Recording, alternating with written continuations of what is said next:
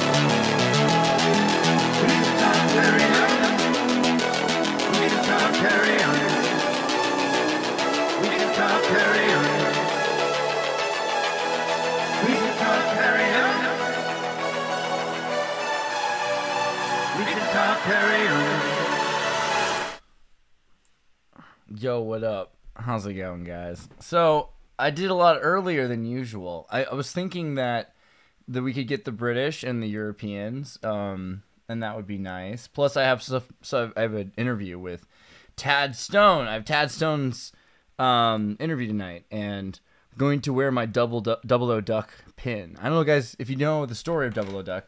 I wasn't even thinking about bringing it up. Maybe I will. it might be something to talk about. But I was thinking also, hey, welcome from Europe, and also to anyone who's not awake yet because they're working still, which is more realistic. Maybe the show will just go long enough because I'll just that sounds like a reasonable thing to do. But today I don't think I'm going to focus too much on ancient history, unless you're a millennial. You might think this is ancient history. This might be a little bit more about technology, right? I think that's going to be kind of the focus today. And Amiga, that's why I was like, only Amiga makes it possible. And then what does that mean? And kids will understand soon. And so I'm going to tell this whole story. And I hope you guys enjoy it. I'm going to use different parts of it. Oh, and I should have put like Disney in the title, because there's going to be a lot of Disney, like about Disney technology. So that's going to be a thing that we're going to cover today. So, okay, let me see what I got in my tabs, my crazy tabs. Boom. How does this work again? Boom. Oh, yeah, well, this is good. Yeah, we'll start with this for just a quick second. Charles Babbage, difference engine, turns 200. This is going to be important, so we'll tell this story too. So happy anniversary to the mechanical calculator that changed the world, arguably, but was kind of ignored, and then Ada Lovelace, and you'll hear the story. But yes, thank you for those of you who have donated. I appreciate that. That was super awesome of you. And you can tell I'm a little more enthusiastic and like pumped, and I'm like, okay, well, dude, like people care. I'm going to make the videos, and like, hooray. And oh yeah, and there's the music video that was art generated using a lot of contributions, because A, I'm using other people's servers, B, a lot of people are generating their own video, and there's a server room, so we'll talk about that as well, and where you can get connected, and you can even learn how to make some of the generative art and how that works. I'm gonna try to explain that more. So I'm glad that that's something that people are interested in. But yes, if you haven't and you are still interested in finding out more, you can go to andreas.me. www.andreas.me. It'll take you to the donor box, and you can click donate, and it's pretty sweet. You can do the whole thing, Merlin, Maccabee, Saint Germain, all kinds of crazy stuff, and then you can even do like quarterlies and whatever. There's also t-shirts, which there's more than just t-shirts. There's like bags, which are really cool. I need to tomorrow have a bag to demonstrate, because they're really sweet. The bags can be some of the best part, arguably. I mean, mugs. I've got the mug right here. Let me show you the mug. What's that, like that show where they're like, we have a new bunch of mugs that just came in from Exertis, like these special mugs, which are 35% off right now if you call the number on the bottom of the screen, which isn't there, but you can imagine it with the metaverse psychology gestalt that you've been programmed by the CIA and television with. You'll know to call the number to get this mug on the that's kind of what it feels like. But no, it's a sweet mug. Legitimately a QR code that works. It's like, so someone's drinking, you're like, I wonder what about, like, chink chink. I don't know. I think that's sweet. And, if you, like, who's this guy? Who's this Andreas guy? What, Exertis? What is it? Huh? Yeah, oh, it's like a milk missing thing. Like, who's missing from your life? Exertis. Okay. So that's pretty cool. And if you have a skateboard, $2 or something like that, you can get a little Exertis sticker. And there's a bunch of more stickers with different designs. But, you can imagine actually putting that on your skateboard, which is nice. Like this is kind of sweet. And it's cut out in such a way, if you notice the cutout lines. So it is it's like a skateboard sticker. So I got to get like a sticker thing going. And if you're full on crazy, there's like the Kid Pics made portrait of Andreas, which you could get a freaking flag made of. It's like better than the Subgenius Bob Dobbs. I'm the free incarnation of Bob. So, yeah, I mean, like, literally, it's like made of palm trees and little characters and Kid Pics. Maybe I should bring up Kid Pics. I don't know. You guys know about Kid Pics? It's a pretty great app, too.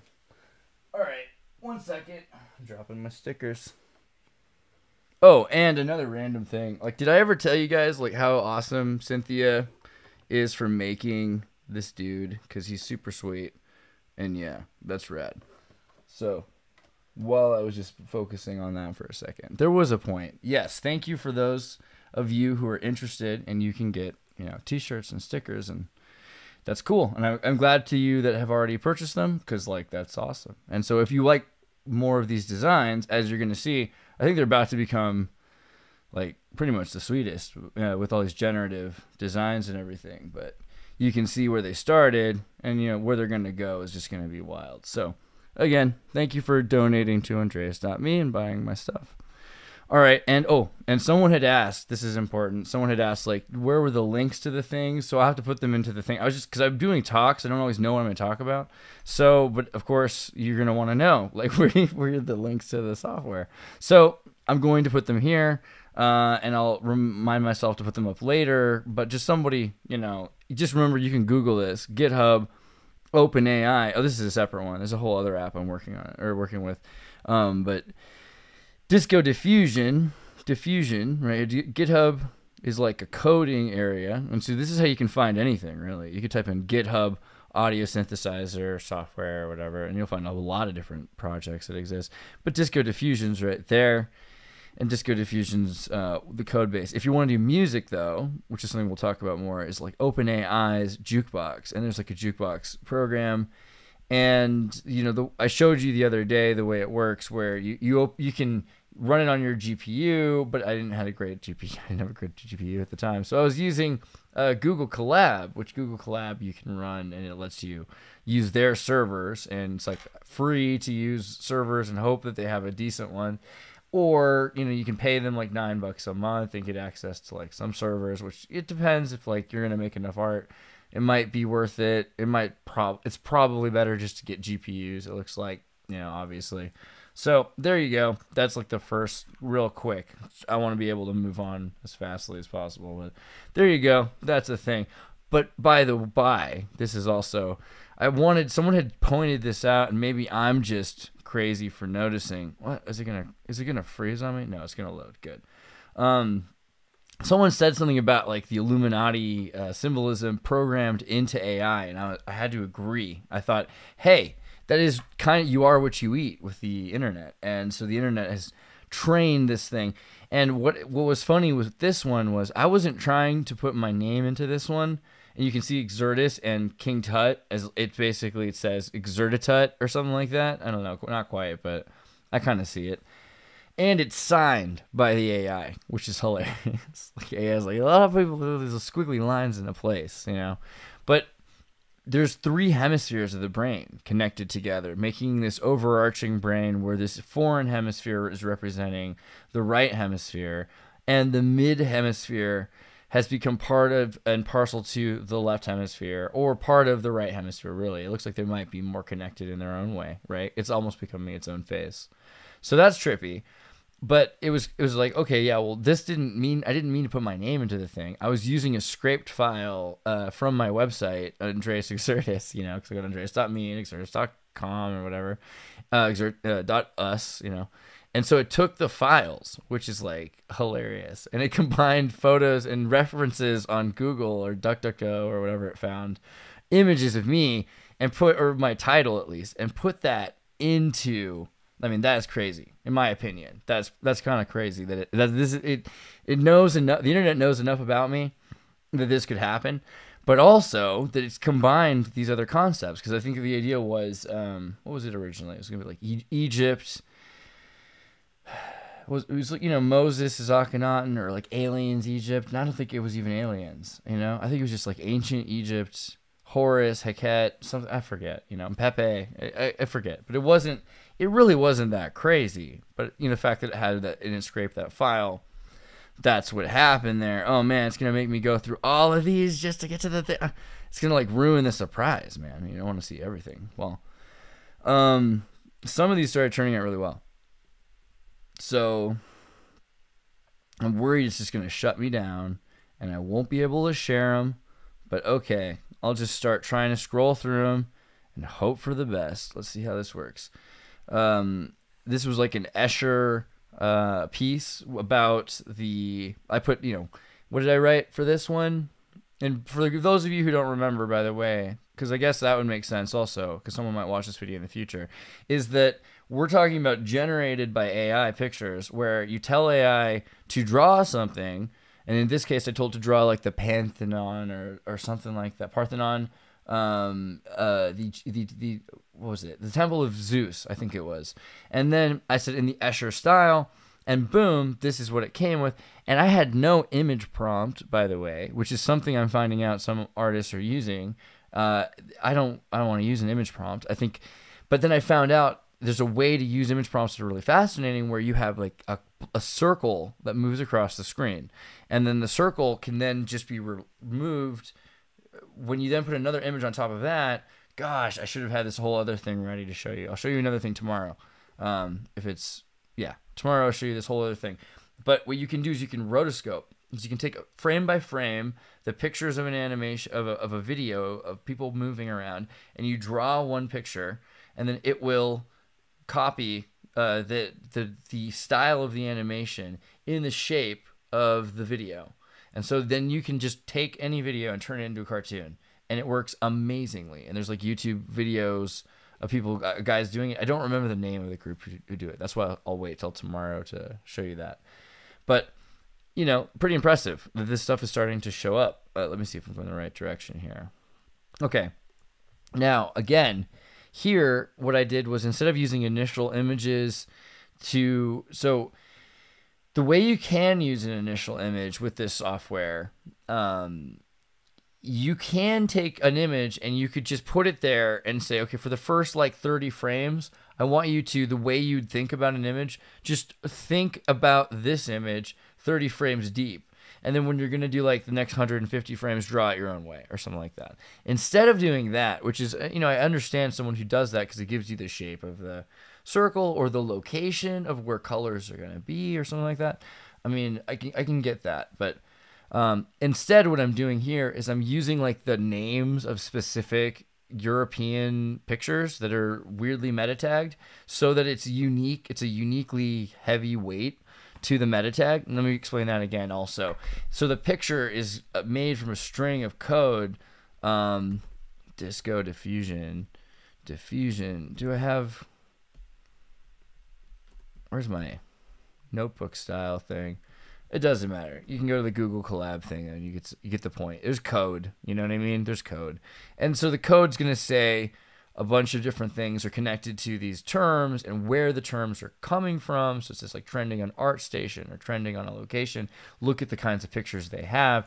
But you could change it to be trending on, you know, a website that focuses on ancient history, right? And there are some, but I have literally an archive of just like old pictures, and so I can scrape that archive, and it'll look at those pictures, and when it's trying to draw something, it'll exclude a lot of other pictures, which the internet has been trained on, which, you know, that's the problem, is maybe too much data, and then it will train on only those pictures. And so instead you get this picture where I was like, what did I say here? I was like Turkish Ottoman soldiers, which were meta tagged into certain pictures, and the Siege of Vienna.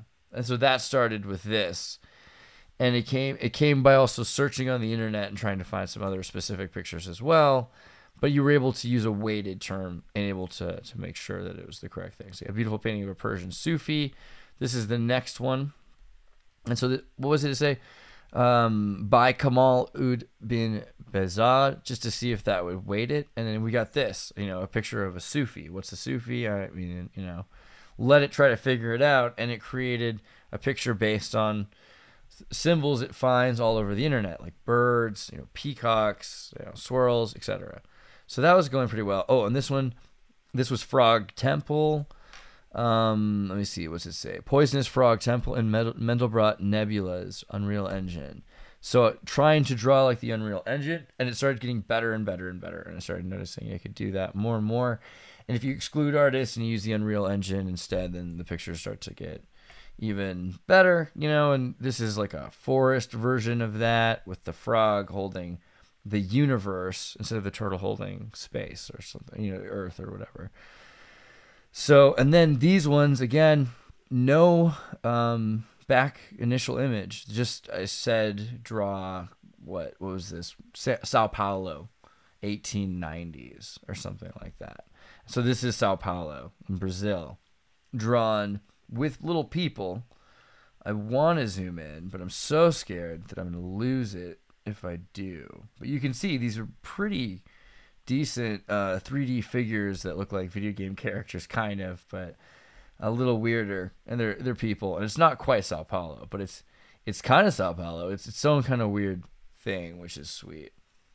Okay, I'm gonna get lost in this app is the problem. Trying to load these pictures. All right, I'll just jump back down and see what I can do here. And you guys saw those, you know, but maybe this is worth looking at. Okay, another one using depth of field as an important input, which changed the whole depth of field of the picture. And I forget I think it was Moscow 1812.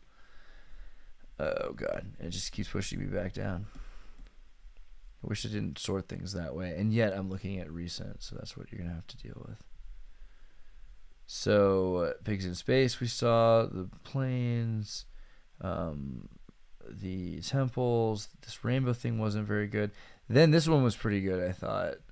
When I get into using Starfort maps and ancient maps, stuff starts to emerge like this, which was cool, and I can imagine we can do bigger versions of this and get even better maps of Vienna or something and put them all together.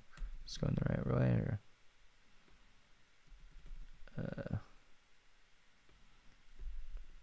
yeah, it's just gonna throw me off. Okay. Giant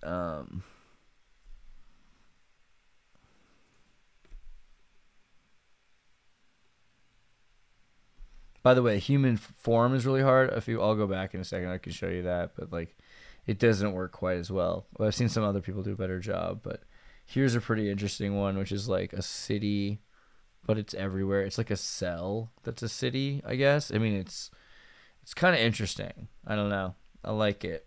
That one's a crazy one. And then these Beetle ones, where'd they go? These Ferrari walled ones didn't quite work out the way I wanted them to work out, but still pretty interesting. Hold on a second. Wait for that to show up. Okay, so you can see the walls, and it's supposed to be a Ferrari going downstairs or something like that, a Lamborghini going downstairs, and you can see there's like parts of the Ferrari like angle there, the wind, and here in the front and there, but it's literally become the stairs, which is kind of weird, but it's cool. It is its thing, and later on it gets more so than even that. But see how far back I have to go every time, but it's pretty good. The pyramid one, yeah, human form that just came out like this like flesh blob, which is weird.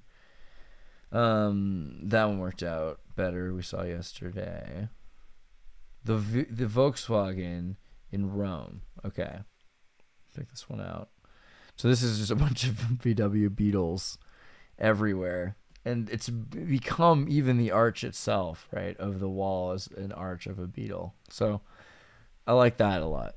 Like a straight up beetle world. That's pretty sweet. And then I probably could have just stayed there actually for this purpose, but here's where the Starforts start to emerge better. Hold on.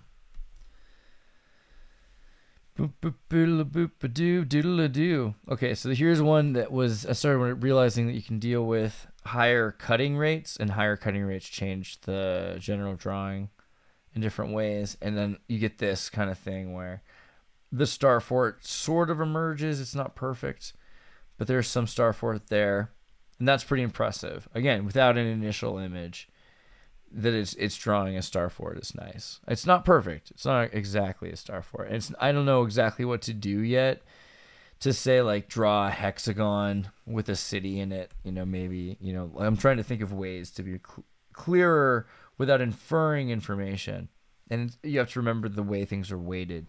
But this is sweet. Like this is a great city scene. I would totally use this for, in animation. You could have this slowly move the camera and keep tracking on the objects, which is cool.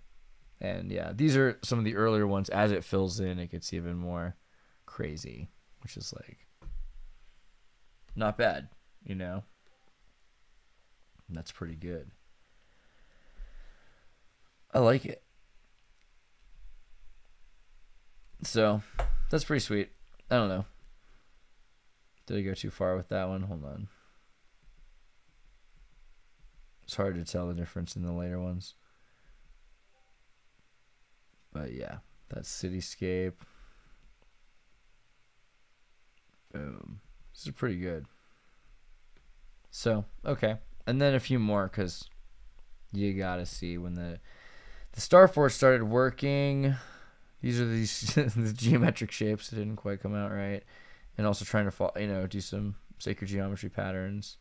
Let's see, where is Training 01? Whatever. You can see this is one that was trying to train on Hieronymus Bosch, or Hieronymus Bosch.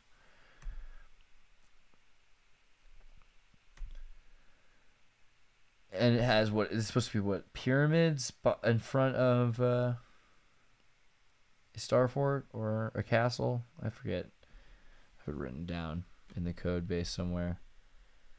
Oh. Wait for it to get like more realistic. It starts to fill in pretty impressively. So that's not bad. And then, yeah, these are a couple later versions as well. And there's like actual paint colors in there and textures and faces. And I think this one turned out by using some of it has like human forms and things like that's, most of the time human forms do not appear so clearly. So this turned out really well by using Hieronymus Bosch and heavily weighting it. But I forget if I think I used somebody else had some other Japanese painter as a base. So I have that in there as well as an important base. Let's see here. Well, not super important.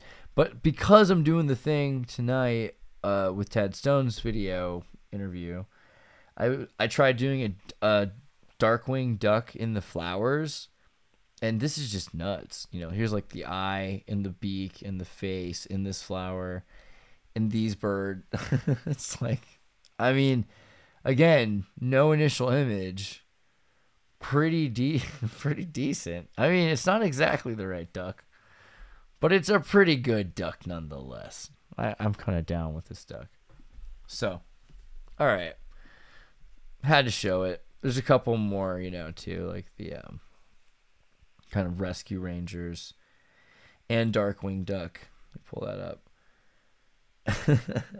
It's got like eyeballs in the sides of it, and the little squirrely faces too. They're like the eyeballs of squirrels, which is pretty sweet. I don't know. And I was thinking at first like, dude. Oh, and I think also the prompt had to do with Leonardo da Vinci or Raphael or one of them, because I've been doing Ninja Turtles ones, and this, at some point with the frog thing, and Turtles, that comes up later, right? Okay, these guys ended up looking a little bit like a Renaissance painting to me, but also I was like, no, actually, that's kind of the way he is. Darkwing Duck has that purple hat. And so maybe it grabbed some of the Renaissance, like he has a hat. Oh, well, he's going to have to. So I don't know. AI is thinking thoughts, and I like that. That's pretty good. Also, the symbol down here, I really want to start studying these symbols more, which is crazy. Whoa, I didn't notice this. There's basically like a G right there. And this little blue guy, and, I think we got to pay more attention. We got to pay more attention to AI. The kids thinking thoughts, you know what I mean? Okay. And then these ones turned out pretty sweet. Let's see, where's this? I think this is the ending of this one, which was, what was this? Horses or Ottoman Turkish horsemen in front of futuristic Egypt, I think was what this was, with inspirations by Mike Ferreira. Oh yeah. And I think I had fuzzy logic turned on to true. And that looks like what it did was grab more of his painting or something. I'm not sure. Fuzzy logic, right? Like your rice cooker, Cosmore has fuzzy logic, has to be able to help you cook your rice if things change and the conditions change and the variables change. So don't know what exactly that meant in this case, but it does look a bit more like, it's not exactly like a Mark Frazetta, right? Is that right? Mark Frazetta, painter. I think it's Mark Frazetta. I hope that's right. Zetta. I was supposed to read some news about nonsense too. I'll do that in a second. Okay. But yeah, Mark Frazetta. Great painter. Did some stuff. Probably can't even act. Now that I think about it, no. Shouldn't show you. You got to be careful showing people Mark Frazetta paintings because some of his stuff's a little nudie. You know what I mean? Because he was like a 70s like militaristic guy. Okay. But I'm almost done here with this one. And then I can go back to showing you stuff that matters about history. So you saw the chipmunks. You saw Egypt. Ooh, parrots. I think we should show you parrots. Parrots and jellyfish or something. What was this one? This was like, no, this was supposed to be like, yeah, parrots in Rome. With the near beetles. Beetles and parrots in Rome. I think that's what it was. And kind of weird. I like it a lot though. Like these, there's a parrot with the eye that's a tire of a beetle, kind of another eye that's also right. So tripping me out there. And there's definitely still some Frazetta kind of characters that are appearing, which is pretty sweet. So I don't know if you look close enough, it almost looks like there's a freaking orca there, and I'm pretty sure I didn't say anything about orcas yet. Maybe I did, but I don't think I, because later on I definitely was thinking about orcas because of whatever I saw. Is it gonna let me show like the 100% version? Where's that at? This is the closest at 97%. I'm sure the 100% is further along. I'm taking like pictures at certain times to make sure that I get the whole picture. This one was like dolphins and flamingos in a temple, in the rain, something like that. I mean, I see crazy stuff. There's like Moses up in the top left there, up here, at the top left. Yeah, I don't know. I mean, like, this stuff, I feel like you could use it for a binder or something at school, or kid. I don't know what to do with it yet. Well, I'll tell you what. Do everything with it I can. So, okay, and then here, this stuff was great. Let me get to the 98% there. Okay. Boom. So, Flamingo and Orca City, right? It's like the flamingo standing up became the city itself. I like that. Oh, receding gum line. Are you back? Hi, Ronimus. Hi, Ronimus. There he is. All right. Thank you, receding. You saw your pictures, right? Like the Bob Ross pictures. Where those at? I showed you them yesterday, and it was the cover of the video, so you can see it. But here's one of the Bob Ross ones. Where's the other one that was sweet? Where he's standing like trippy. I've lost it already, haven't I? Or it's like still further up here, and I just haven't gone through the fact the fact that it recirculates the recently used thing, man, that's annoying. Okay. Well, we'll get to it. You'll see it, receding gumline. I like your name, by the way. It's pretty funny. So, orca jellyfish, cyberpunk dystopia, some tags like that. This one turned out pretty great. I mean, right? Like I'm gonna make leggings. I'm pretty sure, like that I can imagine, or like a jacket or something. Like that's a weird thing. I like this one. So brutal. Yeah, I don't know. Careful what you ask AI for, man. crazy stuff will come. There's another one. Is this the furthest along of that one? There should be more. Well, okay. Here's the second rendition, in I think its fullest form, of the Flamingo Orca City. I mean, it really, dude, like that's it's pretty sweet. I want to live in Orca City. I mean, I assume what it is you've got, no, I guess not. There's flamingos and orcas living together. That's the only way it can be. But it does seem like some of these orcas are pretty big to live in these cities. But maybe those cities are so giant that they're so far away from these close-up orcas. And clearly there are orcas and flamingos that have made new flamingorcas. Gorkas, which is great because I think that's what the world needed. And there's a garden. I don't know. This is wild. This is some wild stuff. You gotta start imagining, like, what is AI thinking about? Like, how is AI coming up with this stuff, you know? Okay, and then we get on to Jellyfish City. Jellyfish City turned out pretty good as well. 1 second. There it is. Jellyfish City. Jellyfish City is that's like a background, man. I mean, these are, and it makes me wonder too about like LA art in the 90s. You could get these books and stuff, and a lot of the art looked like this, and I wondered, was it computer generated then? But it probably wasn't. It probably just was by people who knew techniques, were assisted by a computer somehow.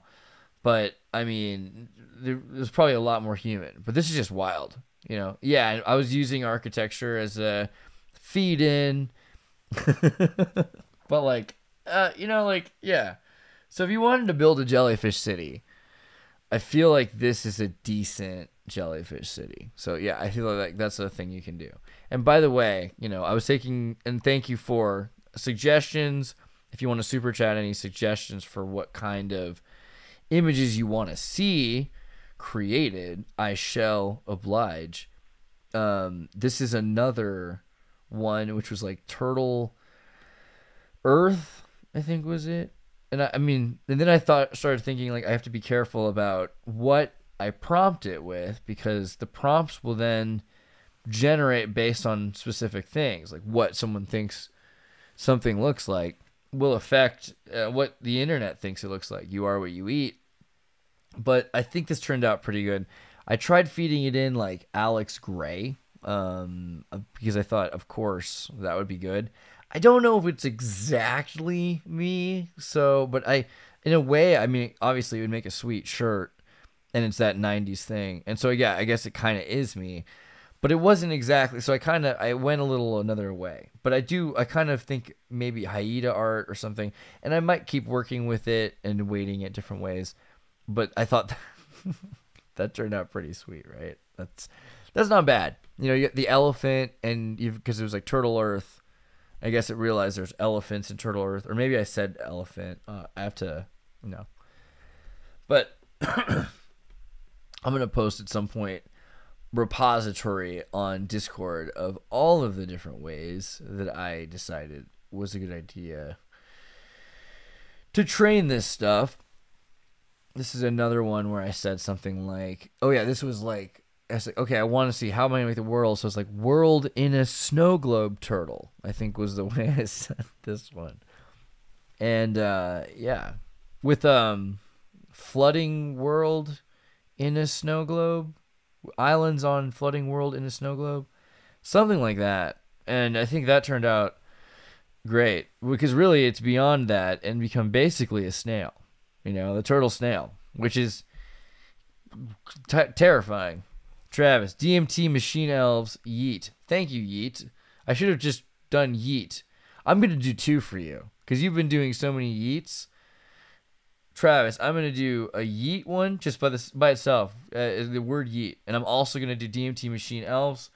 And if you want, you know, like, yeah, you can, like, let me know if you want to redefine it in certain ways, because that's something I'm going to show you guys also in a second, like how the terms are weighted.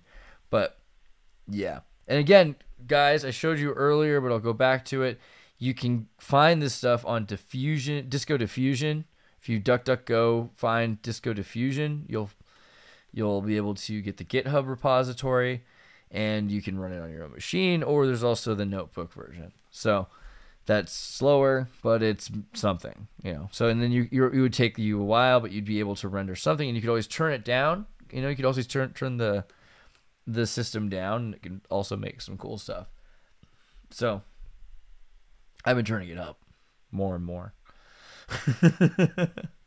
Okay, well there's where it's gonna get pretty cool in a second here. So I showed you that Turtle Earth, but then, man, things got just like crazy. Is this the best I got? I want to see the right one.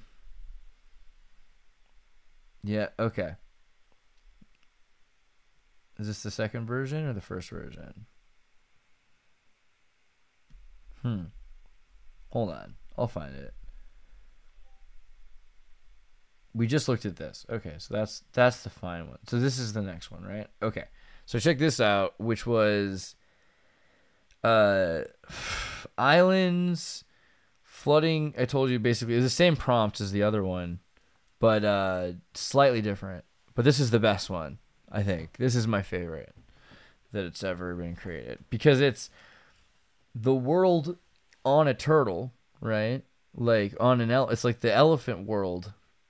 The sea elephant world on a land turtle, and there's a freaking city being made in betwixt them, as if there's some sort of, and it's like in a city of like rain and like the water of space. It's just this like crazy Vedic love story. I don't know. This is the wildest shtick on I don't know what to blah, blah, you know? Favorite. Easily favorite. What what is even happening? So yeah. What sea elephant. I don't know. Yeah, it's sweet. I'm stoked with that. Okay. So now you see my sea elephant. I think we're pretty close now, I would imagine, because of that. This was from an initial image train, and I just got I was like, yeah, instantly. It already exists. So then I turned it down to like 2 frames to get the initial image train, and I got this pig thing, which I'm pretty happy with, actually. But this was supposed to be like cute robot face, I think I said. I said robot face with the the tags of cute and this and that, and wow, right? This is not quite what I was going for, but at the same time, it's a robot face. And if I was a robot, I might have a face like, I don't know, because he's got like eyeballs everywhere, but maybe you would. Plus there's eyeballs in other places. So you could say, oh, well, that's crazy and wrong because robots don't have faces in other places. Well, dude, of course they do. Are you forgetting that robots are omnipotent and omnipresent and everywhere? So, okay. Basically, most accurate robot face I've ever seen. I rest my case. All right. Dare I even show you any more of these things? I think that's pretty good anyway. So we'll leave that at that for a second. Now, there was a couple things I wanted to do. What was the first one? Okay, first one is I'll set that up in a second because it makes me change in OBS the setting prompt for that. So maybe I should just go to actual news for a second. Guys, time travelers, I'm really sorry about the world. Besides the fact that this stuff is happening with our technology, there's just a bunch of other nonsense that we're going to have to cover, I'm pretty sure. So, Mexican president's absence at the Summit of Americas, an embarrassment for the White House. Well, this is going on. There's not a likelihood of the Western Hemisphere trade union functioning the way people had planned. Not in this next generation. Probably another 5 to 10 years. So there's that. But this one was funny. No, sorry, this is not funny. But this is something that's also important. The migrant caravans are mounting huge 15,000 people, more than they've ever seen. I'm hoping to get Jorge Ventura soon to be able to talk. But if you have not seen his recent talk on VBDC, Venice Beach Dub Club, who's been on my channel. You should go check his video out on Instagram, actually, because he was talking about a lot of things. And Jorge Ventura was one of the first on the scene for the shooting and everything in Uvalde. So things you're probably going to want to look into, but I was going to move past that. This is more into the futurism thing that we've been covering. A YouTuber 3D prints world's first rocket launcher and then fires at target. Okay, so it's kind of sweet. It's not actually as terrifying as you think.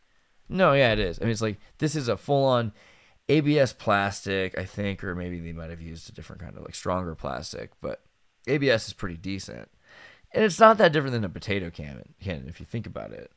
But it shows you the functional point that while some people are trying to say, oh, we need like further protections on guns and everything. What was that Twitter post Ian Crossland posted recently? So there was a thing that Matthew McConaughey made this video that was just super absurd, talking about gun control, and it was pretty clear that he had, Ian had pointed this out, that Matthew McConaughey had not really read the script before he's reading it. He's paid to read the script, clearly. And Ian says, oh, well, this was like a cold read, mindless cold read, fell flat, And my comment being, of course, the image of child soldiers in Africa, because, like, what are you going to do about this whole, like, not allowing guns to older and older people? Well, if you don't allow guns to people until they're 21, then, yeah, I mean, that would have been fine in the 70s because it would have stopped the Vietnam draft, right? But they're not doing that. That's not the point. They're not trying to say we want kids not to know how to use guns. Exactly. Under certain circumstances. So, yeah, it's a messed up situation. But whatever they do in the United States, there will still be child soldiers around the world. And so it's not going to be some, the functional point of that is whether or not they're prepared psychologically for the world, they will be prepared for using guns. And that's going to matter, so people should know that. Here are, though, rocket launchers developed, tested. I'm going to just show you really quickly some example, boom, shooting this rocket launcher, and it does its duty. Bang, spiral, and so also 3D printed projectile, not bad. So the fact that you can 3D print a projectile is obvious, but it's also important to be proven so people can put to rest this idea that, can you make rules and enforce them? No, okay, good. There's that meme, do you think guns should exist? That's a stupid question. Guns do exist, right? Can you stop them? No, right? Like, functional objective question. Okay. And then this one, sorry again, aliens and space time travelers who are watching, but another kind of absurd thing. Kavanaugh, there was a guy outside his house who was kind of like this John Lennon fanboy assassin character vibe thing, and he was just following him around. And at like 1:50 a.m., he was outside his house. By the way, he's like in some weird neighborhood with money, and it's one thing. He probably was doing some stuff, but nobody knows because he could have just been some wild guy on drugs living in a van. That's the other side of it. Then again, here's the neighborhood. Here's all the cramped houses together. Generally it's likely that they knew what was something they must have been following their chats or something like, hey, why'd you get so close to the proximity? Approximately 1:50, a man arrested near Justice Kavanaugh's residence. The man was armed and made threats against Justice Kavanaugh. He was transported to Montgomery County Police. So, I mean, due process. What are you going to say? But it's going to be some big story in a few hours people are going to care about. Maybe they already do. Who's to say? And anyway, they're going to be over it. Now, if you do come from the past or the future, or now, more importantly, hopefully you care more about things like this, the ancient humans that survived a super volcano reset, right? Fun story.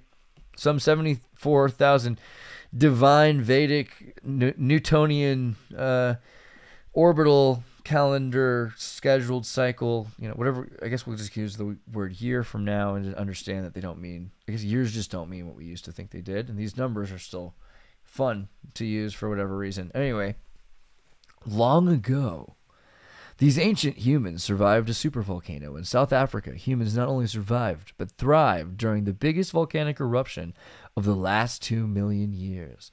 On the island of Sumatra, some long ago, and I'm just going to do that every time from now on, an erupting supervolcano wreaked havoc, sending up plumes of ashes and debris that spread for thousands of miles and caused temperatures to plummet. The eruption's effects were felt as far as southern Africa, and they would have impacted early humans. What do you think? Some scientists have even suggested that the Toba super eruption was so powerful it pushed our ancestors to the brink of extinction around the time humans were first venturing out of Africa. Toba is the largest eruption on Earth, and in the last 2 million years, says Gene Smith, a geologist at the University of Nevada, Las Vegas. However, some humans not only survived, but thrived after Toba, judging by the artifacts they created during and after the eruption. The discovery announced on Monday in the journal Nature strengthens the case that the intense eruption didn't pose an existential risk or threat to our ancestors, perhaps because humans in Africa took refuge along the coast. Dubious. I don't know. National Geographic, Disney owns them. Just be careful. It's going to be a lot of Disney today. Chance encounters genetic evidence shows that modern humans descend from populations that numbered only in the thousands when it ventured out of Africa some 60,000 long ago.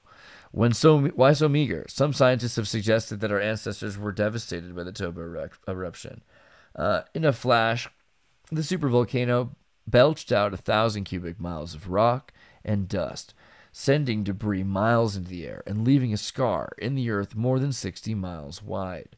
The Toba also threw huge amounts of dust and sulfur in the atmosphere, potentially cooling the Earth's surface and building on cooling event that was already created glaciers and lowering the planet's sea levels. Given Toba's potential role in shaping humankind, researchers have worked to understand precisely how early humans reacted to it. Did they, though? They probably did. Whether or not they told you everything, or whether or not those scientists knew enough in order to, really explain it to you. You know what I mean? Because they might not know the whole story. Previously, research about, multiple hominids. Previously, researchers in India had found evidence of early humans, not necessarily anatomically modern Homo sapiens. I like how there's your little hint. But there you go. That's great, because they're combining it together and letting you know that these are early humans just means now different kinds of humans that have been assimilated somehow into the human genome. Oh, great. Sediment from African Lake Malawi also suggests that the eruption didn't markedly change the region's climate, but to better understand what was happening in Africa, researchers needed to find archaeological sites interspersed with Toba ash. Well, come on.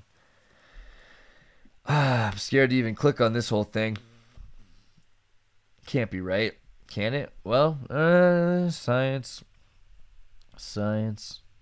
Okay, well, I'm going to look into this. This idea that no volcanic winter, East Africa from super winter. I'm looking into that. That's pretty interesting. I wonder what that really comes down to. Because, we know that carbon records would show if it was super cold in Africa. So, when was it last super cold in Africa? Why wasn't it? That kind of stands out as an interesting thing in and of itself. An anomaly that doesn't make any sense.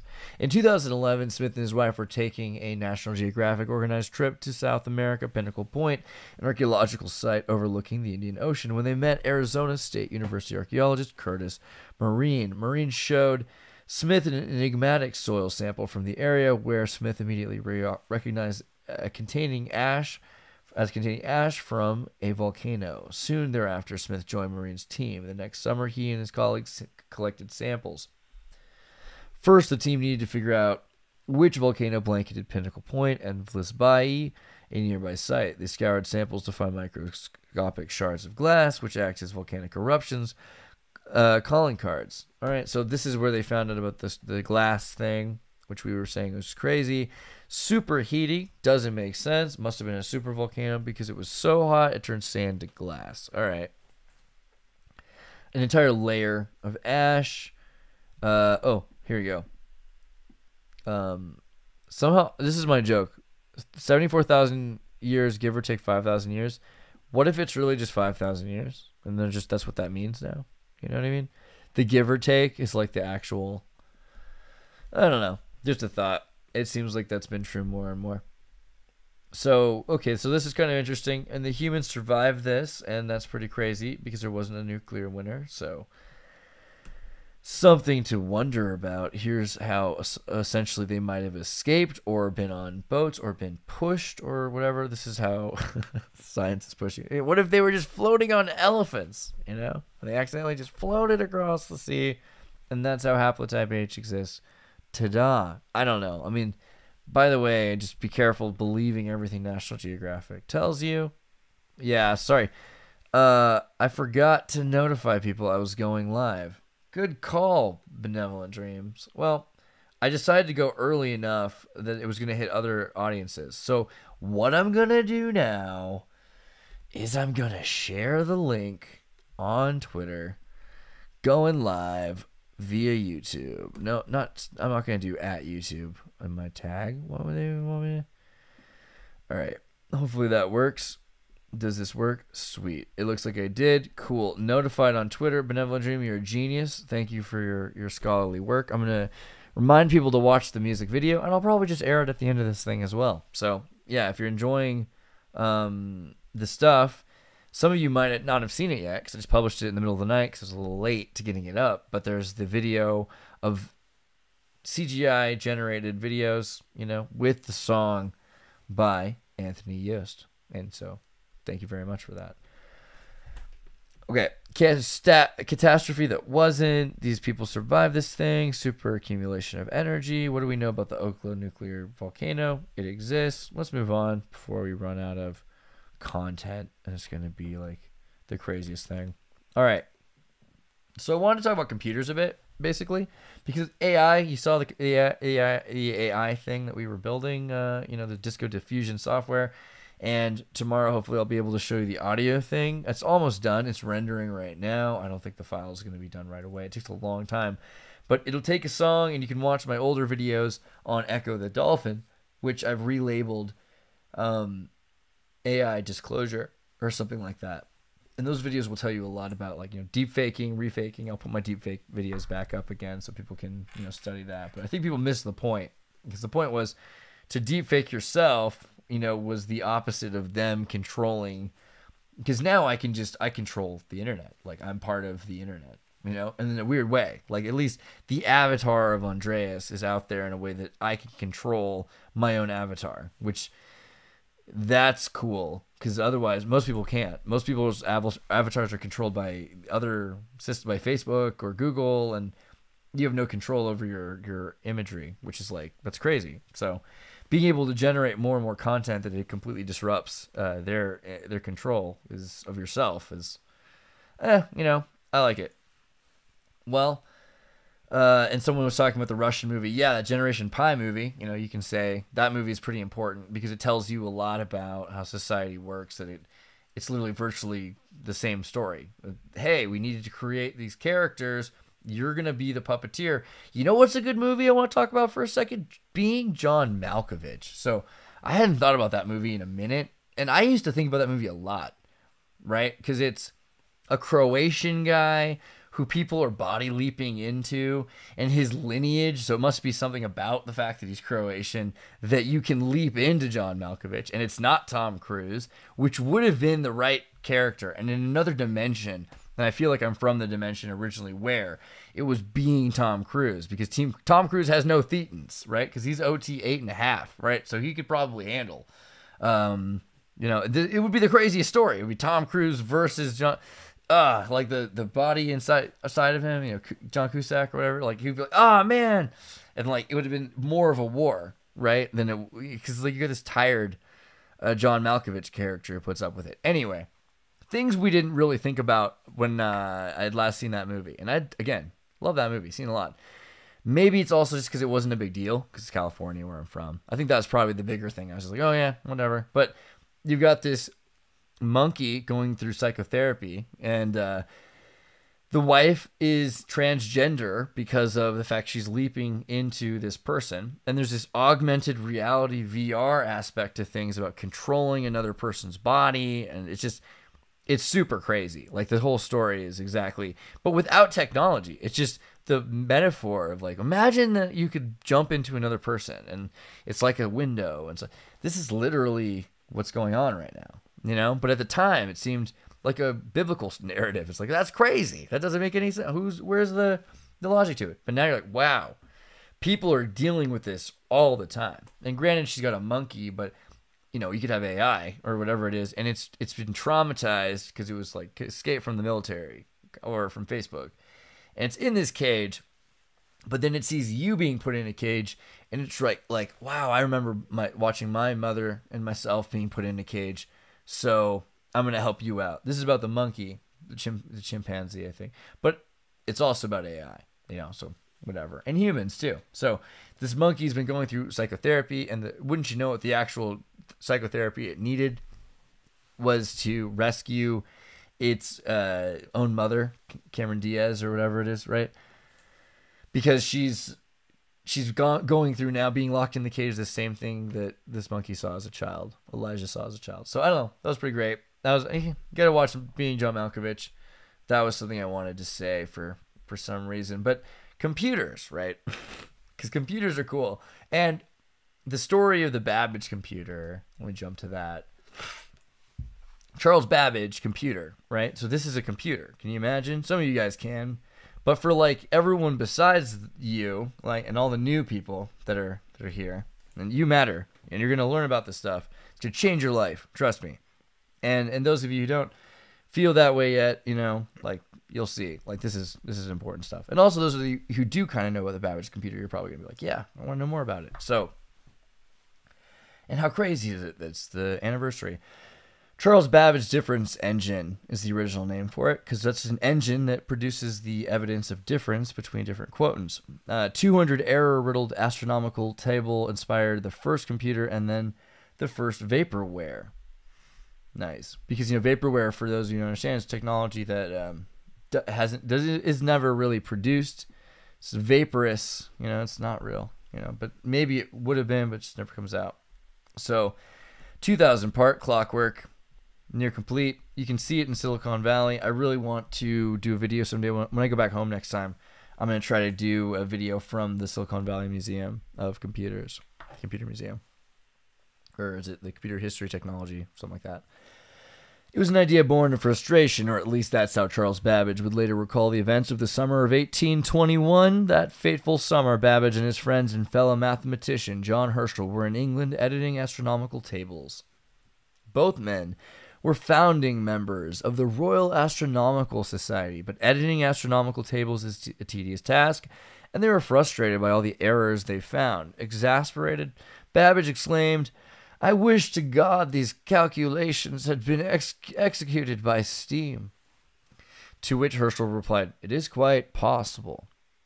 Steam-powered executions of calculations? How is it? Babbage and Herschel were living in the midst of what we now call the Industrial Revolution, and steam-powered machinery was already upending all types of business. Why not astronomy, too? Babbage would set to work on the concept for a difference engine, a machine that would use clockwork mechanisms to solve polynomial equations. He soon had a small working model, now known as the difference engine 0. And on 14th of June, 1822, he presented a one-page note respecting the application of machinery to the calculation of astronomical tables to the Royal Astronomical Society. His note doesn't go into much detail. It's only one page, after all, but Babbage claimed to have repeatedly constructed tables of squares and triangles of numbers, as well as of the very specific formula, x squared plus x plus 41. By the way, if you add 0, that's 42, the sacred number. There's a lot of stuff with 41, personally. I think that's a It's an important number. You know, hey, some people like 19. Gotta like 42, because, yeah. He ends his note with, much optimism. From the experiments I've already made, I feel great confidence in this complete success of the plans I have proposed. That is, he wanted to build a full-scale difference engine. Perhaps Babbage should have tempered his enthusiasm. His magnificent difference engine proved far more difficult to build than his note suggested. It wasn't a lack of trying or lack of funds. Babbage managed to do something else that was almost unimaginable. He convinced the British government to fund his plan. The government saw the value in a machine that could calculate the many numerical tables used for navigation, construction, finance, and engineering, thereby reducing human labor and error. With an initial investment of £1,700 sterling silver in 1823, which is worth about $250,000 today, Babbage got to work. And, the difference engine was a calculator with 25,000 parts. Babbage based his machine on the mathematical method of finite differences, which allowed you to solve polynomial equations in a series of iterative steps that compare to the difference in the resulting values. This method had the advantage of requiring simple addition only, which was easier to implement using gear wheels that one based on multiplication and division would have been The Computer History Museum had an excellent description of how the difference engine works. That's the thing. I'll show you eventually. Although Babbage had a dream of his machine powered by steam, his actual design called for a human to turn a crank to advance each iteration of calculations for a decent reason, because it takes a while to calculate something, and you don't want to jam because of an order of operations, because you have to do certain things in order. Can't do certain kinds of math equations out of order, or it will produce different values. Different engine number 1 was divided into two main parts, the calculator and the printing mechanism. Although Babbage considered using different numbering systems, binary, hexadecimal, and so on, he decided to stick with the familiarity of the 10-base numerical system. It designed in 1830 had a capacity of 16 digits and 6 orders of difference. Each number value was represented by its own wheel-cam combination. The wheel represented only whole numbers. The machine was designed to jam if a result came out between whole numbers. As the calculator cranked out the result, the printing mechanism did two things. It printed a table while simultaneously making a stereotype mold, imprinting the results in a soft material such as wax or plaster of Paris. This mold could be used to make printing plates, and because it was made at the same time as the calculations, there would be no error introduced by humans copying the results. The difference engine number 1 contained more than 25,000 distinct parts, split roughly equally between the calculator and the printer. The concept of the interchangeability of the parts and standardization was still in their infancy. Babbage thus needed a skillful craftsman to manufacture the many pieces.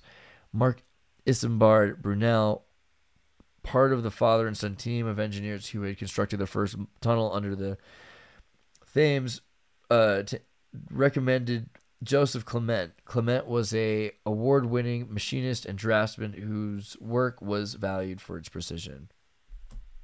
Well, you can jump down. It didn't quite get built right away, but then coding, which really mattered, eventually we learned that coding comes from tapestry weaving, right? Code weavers are those who weave the code that you use to make a carpet is called programming, right? Programming and coding both come from this idea of making a carpet. So it's interesting that Ada Lovelace, a woman who was a programmer and devised the use of punch cards in order to build calculation systems. And so it was really her idea, software, right? Software that's going to be, the system of logic, and that's what we use today for like modern computers, although they're not clocks, like little like Rolexes, physical computers for the most part, but you could do that. Do I want to talk about Paraguay? Probably have to save this because it's like not really relevant, but the Triple Alliance War of Paraguay. Okay, so just really quickly, because it's cool, and remind me to bring this up again. 99% of Paraguay died, which is awful, and like destroyed the coolest country in the world. Paraguay was like the coolest country in the world when it was destroyed. in the Triple Alliance War. And so in the Triple Alliance War, there were, Bolivia, Argentina, and Brazil. And they came at every angle in this triangle. And they just destroyed Paraguay and killed like everybody. It's super sad. This is one of the artists I was using to base some of my paintings on. And you can see, the style. It's a little different, but it still got some of these ideas from the figures and stuff. Maybe I could train it with fuzzy logic to pick up more of these characters. Triple Alliance War of Argentina. Destroyed all the kids. Super horrible. People started drinking yerba mate cold. And yeah, at the time it was 99% literate. They had all kinds of technology. People don't realize how advanced it was. There's like photographs and, there's... it's hard to even get, but yeah, there's the abandoned brand new building, that whole story.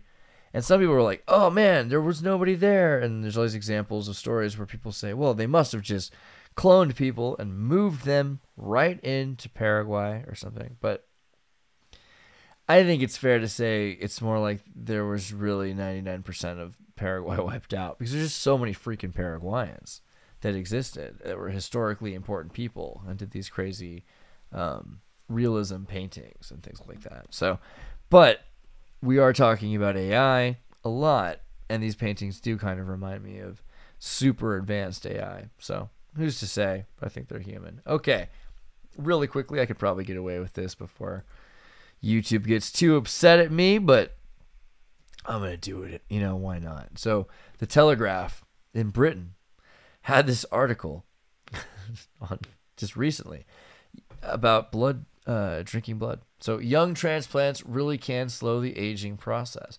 Stanford scientists find infusions of cerebrospinal fluid that can regenerate the brain's memory center and may help to rejuvenate elderly bodies. Stanford found this out. Stanford was testing this. Stanford realized this about infusions of cerebrospinal fluid from the younger people would be good in old, rich people. Wow. Okay, well, we knew this. I mean, Ambrosia Clinic, and we've talked about a lot before, but kind of funny. I mean, you had to bring it up. Harvesting the blood and body parts of the young in the hope of achieving immortality has long been a familiar trope in horror novels and conspiracy theories. But as macabre as it sounds, scientists are beginning to discover that youth transplants really can slow down the aging process. The fountain of youth, it seems, is youth itself. Although nobody is suggesting that we siphon the bodily fluids of youngsters into our elderly, it opens the door to artificially replicating the cocktail of chemicals found in young people. You mean like adrenochrome? Is adrenochrome in the title? I was going to do that. I hope it is. That'd be great. Young people have more powerful cells which operate more efficiently and could restore vitality to aging systems. This week in Stanford University show the infusion of cerebrospinal fluid we just read that. Have a breakthrough in dementia, implications of dementia, and other neurodegenerative conditions. Cerebrospinal fluid is a clear liquid found within the tissue that surrounds the brain and spinal cord of humans and is packed full of nutrients, signaling molecules and growth factors which nourish neurons. God, it's too much, man. It's too much. Stanford team infused, how'd they do this? Stanford team infused fluid from 10-week-old mice into the brains of 18-year-old mice over 7 days and found that older mice were better at remembering to associate a small electric shock with a noise and flashing light. All right. Closer examination showed that the fluid had woken up processes which regenerate neurons, and myelin, is that right? The fatty material that protects nerve cells within the hippocampus, the memory center of the brain. Crucially, scientists think that they know which part of the fluid is primarily driving the effect, a protein called serum response factor, SRF, which decreases in older mice. All right, well, you can learn a little bit more about that and telomere extension. And was it IT93? Was it like the other one, or TI93? The generative chemical. But yeah, and if you want, you can politely tell them to not do this anymore, but they're trying to get kids, you know. In 2019, U.S. startup Ambrosia Clinic, which we were talking about earlier, was offering teenage blood plasma to Silicon Valley billionaires for $8,000 a liter. It was forced to shut down after the FDA warned against the procedure. In 2017, Ambrosia began a clinical trial designed to find out what happens when the veins of adults are filled with the blood of younger people, but never published the results. Okay. So, yeah. Basically, you know, and some of you people are really worried about certain things, but I'm worried about other things. Or maybe not. Maybe we're all worried about this together, and that's really good. I hope that we're all worried about that together. Just in synthetic adrenochrome. In a completely unrelated story, Hunter's hooker scored $20,000 Paycheck Protection Program loan, right, for having a female-owned sole proprietorship, right, which is, in other words, because she's a, doing the, as the article referred to it, hooking.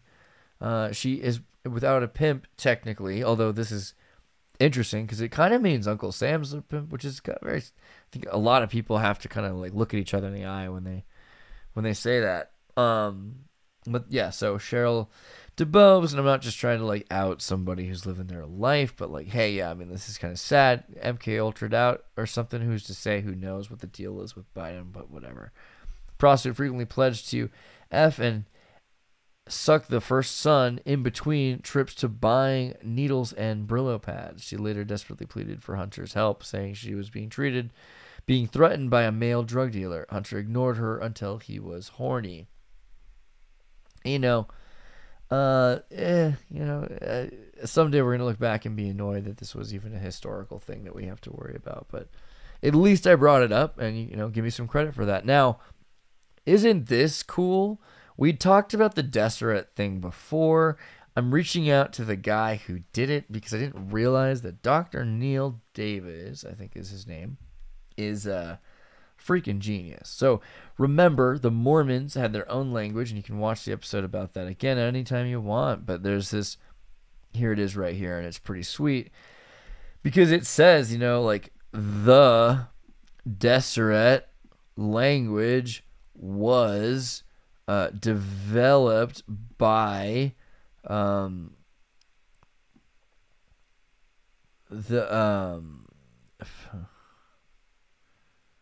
I already screwed it up again. Hold on, I can read it down here. Followers. Almost did it. Okay, followers. Followers. Okay, of the Latter Day Saint. There you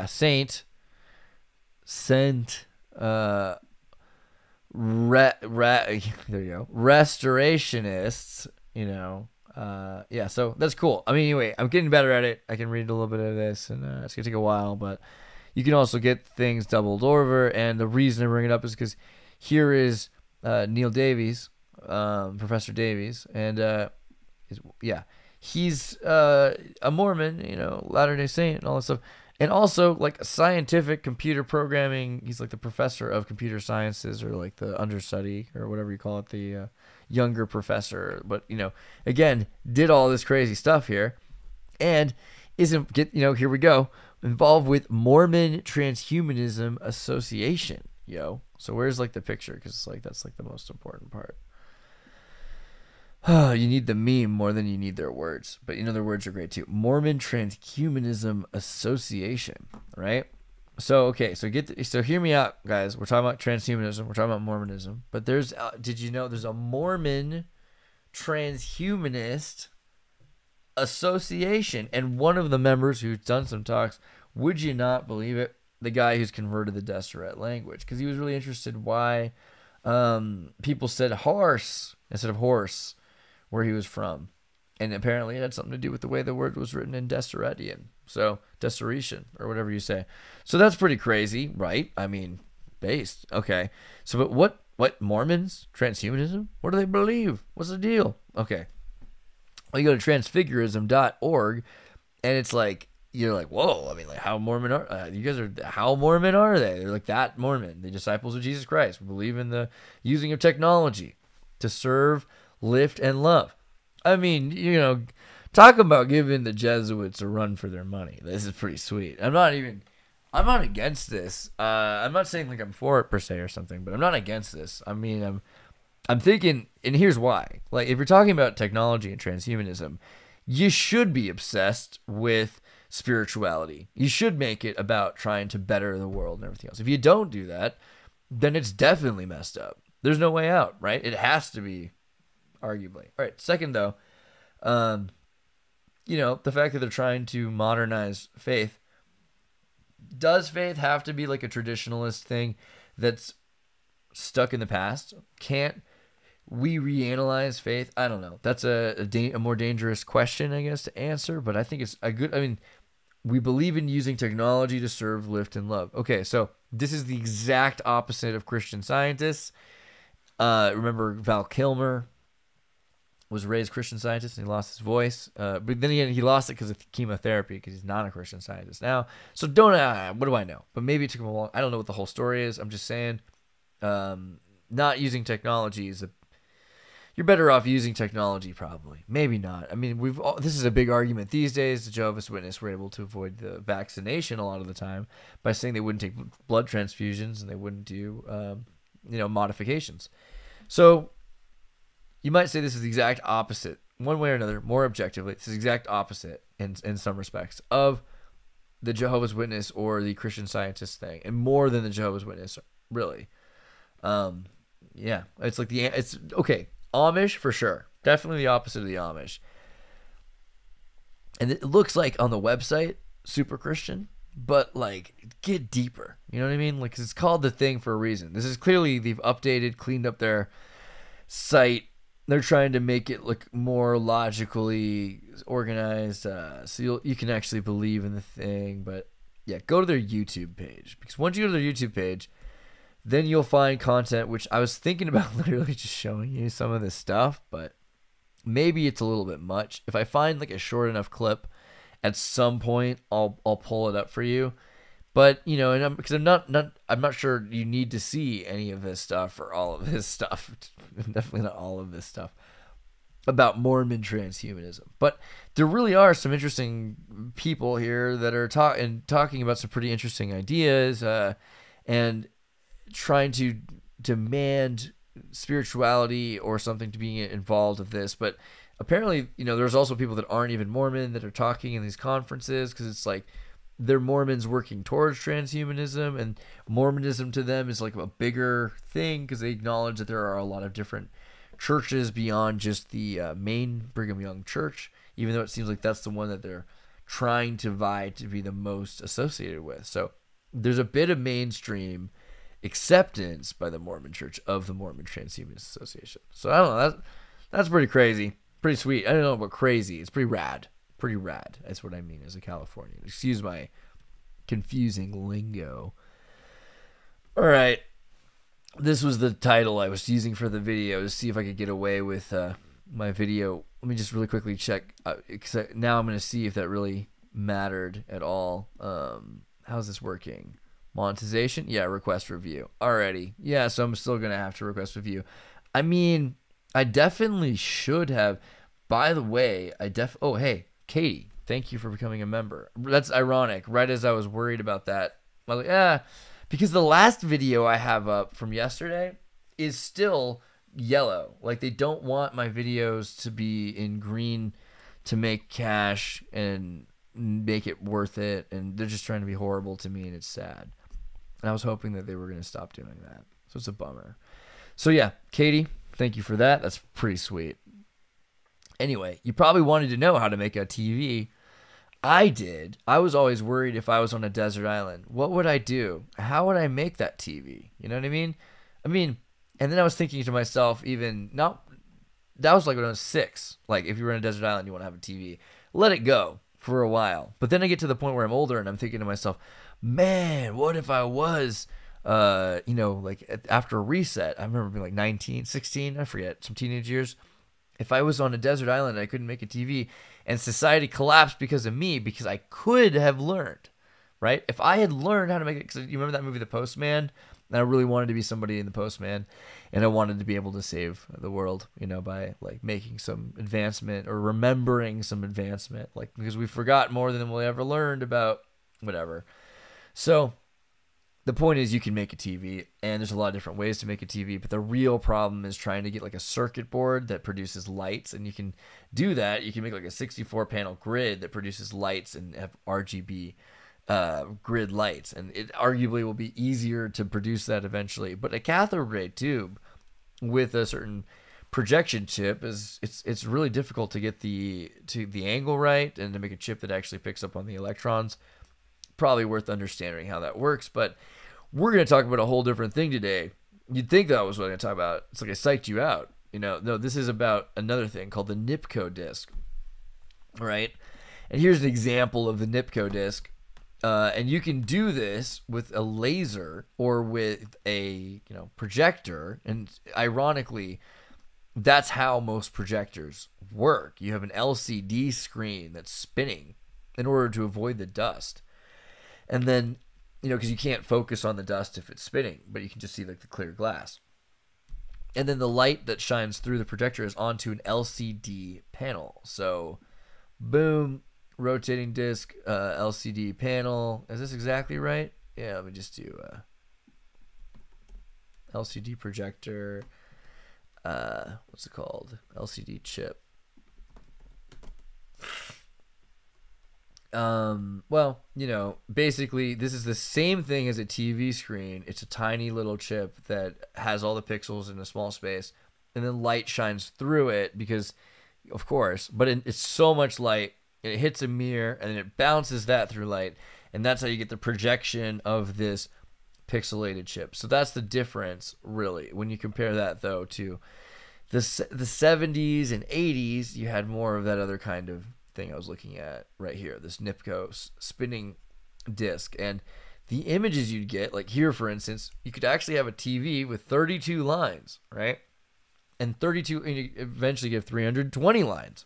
This is 280 to 320, but they had this in like the 30s and the 20s and the aughts. This technically existed in some respect. Electrons that had a number of lines, and each one of those lines is really an electron running, or a photon, whatever. It's like a piece of light, a chain of lights running across the screen, and skipping steps occasionally, and you end up seeing that so quickly happen. And someone did this before, and you can watch it when they slowed down Mario Brothers to like 10,000, 1/10,000th of a nanosecond or whatever the heck it is. You can watch. It's maybe like 32,000th of a second. You can watch the pixels on the screen appear dot by dot by dot by dot. It's literally not line by line. It's dot by dot, like Pac-Man running across the screen and making the new image. And so that's basically how TVs work to an extent, not full explanation, but a little bit. Let me jump into this article about it. 3D printed. You can already see what's going on here, and you saw that. But all right, someone's going to explain this better than me. Before flat screens, before even cathode ray tubes, people watched television programs at home thanks to the NIPCO disc, right? NIPCO disc. 90 years ago, in places like England and Germany, broadcasters transmitted to commercially produced black and white electromechanical television sets, such as the Baird televisor, that used these discs to produce moving images. All right, so here's the Baird televisor. Spins a plate. You guys probably remember watching some kind of a thing that does this.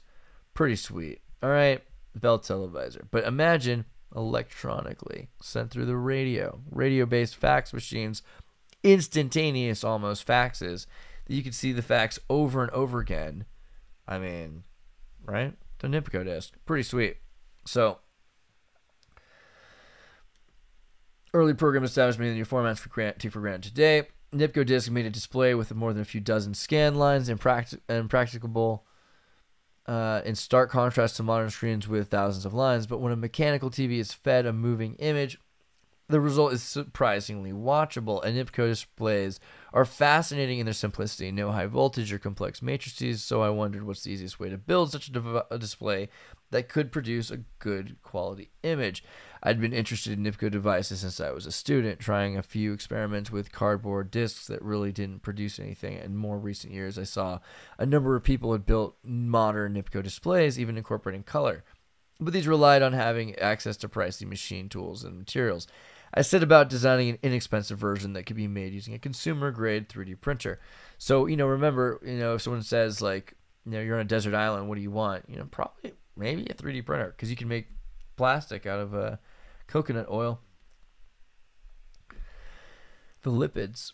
So the secret of the NIPCO disc is in its spiral of holes. A light source between the disc illuminates a small region, and a motor spins the disc, and each hole passes through the lighted region, in turn creating a series of slightly curved scan lines. If the illumination is varied in sync with the time it takes each hole to cross the viewing region, you can build up images in the display frame. The first thing I had to do was figure out the disc. I chose to make the disc 20 centimeters in diameter, as that's a size most home 3D printers can manage. This disc dictated the resolution of my display, since there's a limit to how small you can produce precisely shaped and positioned holes. I wrote software that allowed me to generate test discs with my Prusa printer, settling on 32 holes for 32 scan lines. The display is a trapezoid, 21.5 millimeters wide, 13.5 millimeters tall. Okay, you get the point. And here's the disc. Here's the Arduino to run the disc, and you can get the 3D printed files here, actually. At some point, we'll have to start printing some stuff, because this looks like something worth printing. For a light source, use an LED module with red, green, and blue elements. Place behind a diffuser. A good picture requires a wide dynamic range of brightness and color, which means driving each element with more power and precision than a microcontroller can typically provide directly. I designed a 6-bit digital to analog converter circuit and had custom printed circuit boards made, each with 2 copies of the circuit. I stacked 2 PCBs on top of each other so that one copy of my DAC drive, one LED color, with a spare circuit left over in case I made any mistakes popping the PC board with components. This gave a combined resolution of 18 bits per pixel. 3 potentiometers let me address the brightness of each channel. An Arduino Mega controller provides the brains, enough RAM to hold screen frames, and enough input-output pins to dedicate an entire port to each color. A port allows you to address up to 8 pins simultaneously, using the bits of a single byte to turn each pin on or off. Okay, so they can turn on the lights and colors and make, a fraction of red and green, mixed together. Or probably a better choice would be blue and green or blue and red, but whatever. As this spins, you can only see it at certain times, and because it's running back and forth like a vinyl record, but not really, because it's zigzagging back and forth, but whatever, you get a line. A vertical spinning from this horizontal gives you a horizontal line, right? The vertical spinning gives you the horizontal line. It's not quite vertical, but you get the point. It is vertical in a certain sense. So here's a little look. Whoa. Let me see here. I don't want to. I'll just skip ahead. Boom. There's a TV there pushing out data. It's in the smallest amount of data possible. And yeah, of course, pretty low resolution, but that's pretty impressive, right? Like, to build a TV that you can use on an island if you ever get stuck. And yeah, you can basically build this out of things you find on a desert island if you had a 3D printer, which is, you could basically build a 3D printer if you had stepper motors, and that's the hardest part. Stepper motors, but you can get stepper motors out of a dump. So if you lived in a dump, you could definitely get this done. That's pretty cool. So that's kind of how you build a TV, man. I mean, I don't know what else to tell you. That's kind of what that TV thing was about. That was the point. Well, there's more I want to share with you, though. Let me show you this. Photonic chip performs image recognition at the speed of light.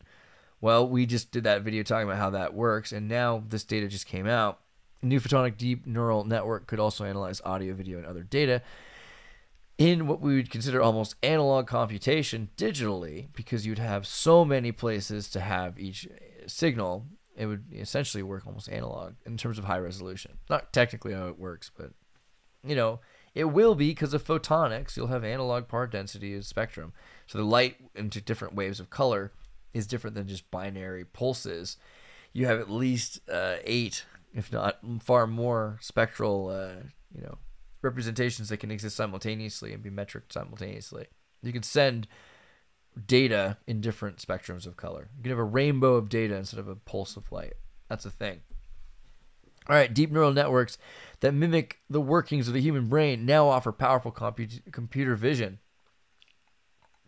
speech recognition, and much more. However, they are increasingly limited by the hardware used to implement them. That's been my problem, man. Things take a while to render. Now scientists have developed a deep neural network on a photonic microchip that can classify images in less than a nanosecond, roughly the same amount of time as a single tick of the kind of clocks found in a state-of-art electronics. In artificial neural networks, components dubbed neurons are fed data and cooperate to solve a problem, such as recognizing faces. The neural net repeatedly adjusts the link between its neurons and sees the resulting patterns of behavior are better if they're better at finding a solution. Over time, the network discovers which patterns are best at computing results. It then adopts these as defaults, mimicking the process of learning in the human brain. A neural network is called deep if it possesses multiple layers of neurons. Although these artificial intelligence systems are increasingly finding real-world applications, they face a number of major challenges given the hardware used to run them. First of all, they are usually implemented using digital clock-based platforms such as graphic processing units, GPUs, which limit their computation speed to the frequency of the clocks, less than 3 gigahertz for most state-of-the-art GPUs. So that's how long you get to ask a question. You have to wait a gigahertz. 3. That's not really how that works. This is funny. So the limit of the speed is kind of, because it's how many questions you get to ask, how quickly. I don't know. That's not exactly how floating out operational points work, but limits their computation speed to the frequency of the clocks, less than 3 gigahertz for most state-of-the-art GPUs. Second, unlike biological neurons, which can compute and store data, conventional electronics separate memory and processing units, shuttling data back and forth between these components, wasting both time and energy. Ironically, we think the human brain might do the same thing because you have memories of smell that are separate from memories of sight, which means that, get this, the same memory is stored in 5 different places in your brain, which is ironic also because your brain can't feel anything, and that's how all of those things work, because you've got your eardrums, your eyesight is photonic. I mean, everything is touch, but you can't physically touch anything. Your brain literally can't. And then everything is just empathy based. So it's all just about like awareness of your nervous system, which is that's deep, man. All right. Which can compute and store data. Raw visual data usually needs to be converted to digital electronic signals, consuming time. It can classify an image in less than 570 picoseconds, which is comparable with a single clock cycle in the state-of-art chips. It can classify nearly 2 billion images per second. But they got to go further, man. A video frame is 24 to 120 frames per second. It can do 2 billion images per second. But that's just still not enough. I want to do more. So, I don't know. This isn't helpful enough to my point, but they're able to finally project light, have certain amounts of questions asked simultaneously, and so they'll be able to ask really important questions faster. And that's a big thing. Quantum entanglement. Do I want to do the quantum entanglement thing? I'll save this for like tomorrow. I gotta have some stuff to talk about tomorrow. I do want to show you guys some stuff because I did tell you I want to talk about AMIGA. So let me see if I can find that AMIGA video really quickly without screwing this up. This is gonna be so annoying to do this wrong. How do I do this? Can I? This is like the worst thing ever. Okay. Wait. Trust me on the. Start. Wait. No. Okay. Add a video. Add a file. Is this it? Yeah, cool. All right, and I put that at the top, and this will be the first thing I play, and I'll be super happy I did, right? So drag that up to the top. I know. It's like you're sitting in the dark wondering if it'll ever exist.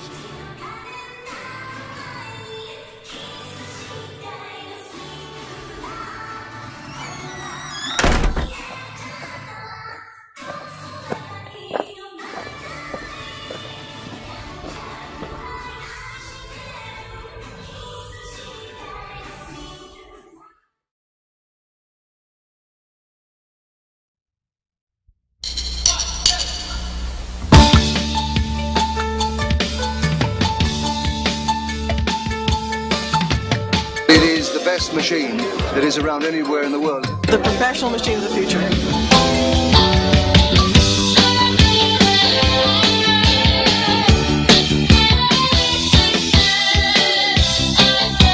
How would I describe it? I think it's fantastic. Awesome. It's going to skyrocket. Only Amiga makes it possible. Only Amiga makes it possible. Only Amiga makes it happen. Only Amiga makes it possible. Only Amiga makes it happen. Amiga's got the guts to do things that you can't do on other hardware. And it does all the work for you. Wow. State-of-the-art technology at a price that everybody can afford. The Amiga is the best graphics machine available in the world today. Only Amiga. Only Amiga. Only Amiga. Only Amiga. Only Amiga. Only Amiga. Only Amiga. Only Amiga. Makes it possible. Only Amiga. Only Amiga makes it possible. Only Amiga Outrageous. makes it possible. Only Amiga makes it possible. Oh, it makes it happen. That's what it is.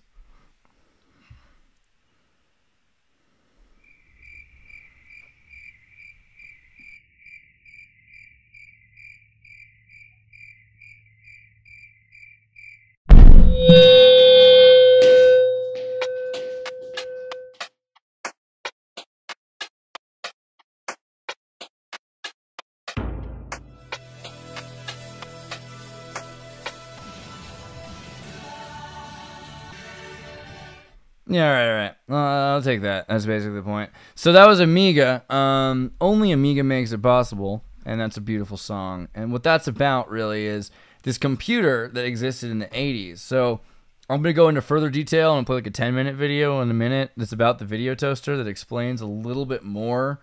But there's a few videos I'm going to show you right now, including Disney explaining what the multicam camera is, because that's also important to this whole story about technology and like how technology's evolved and what we're working with here. So why we have the AI that can draw for you, which is cool, right?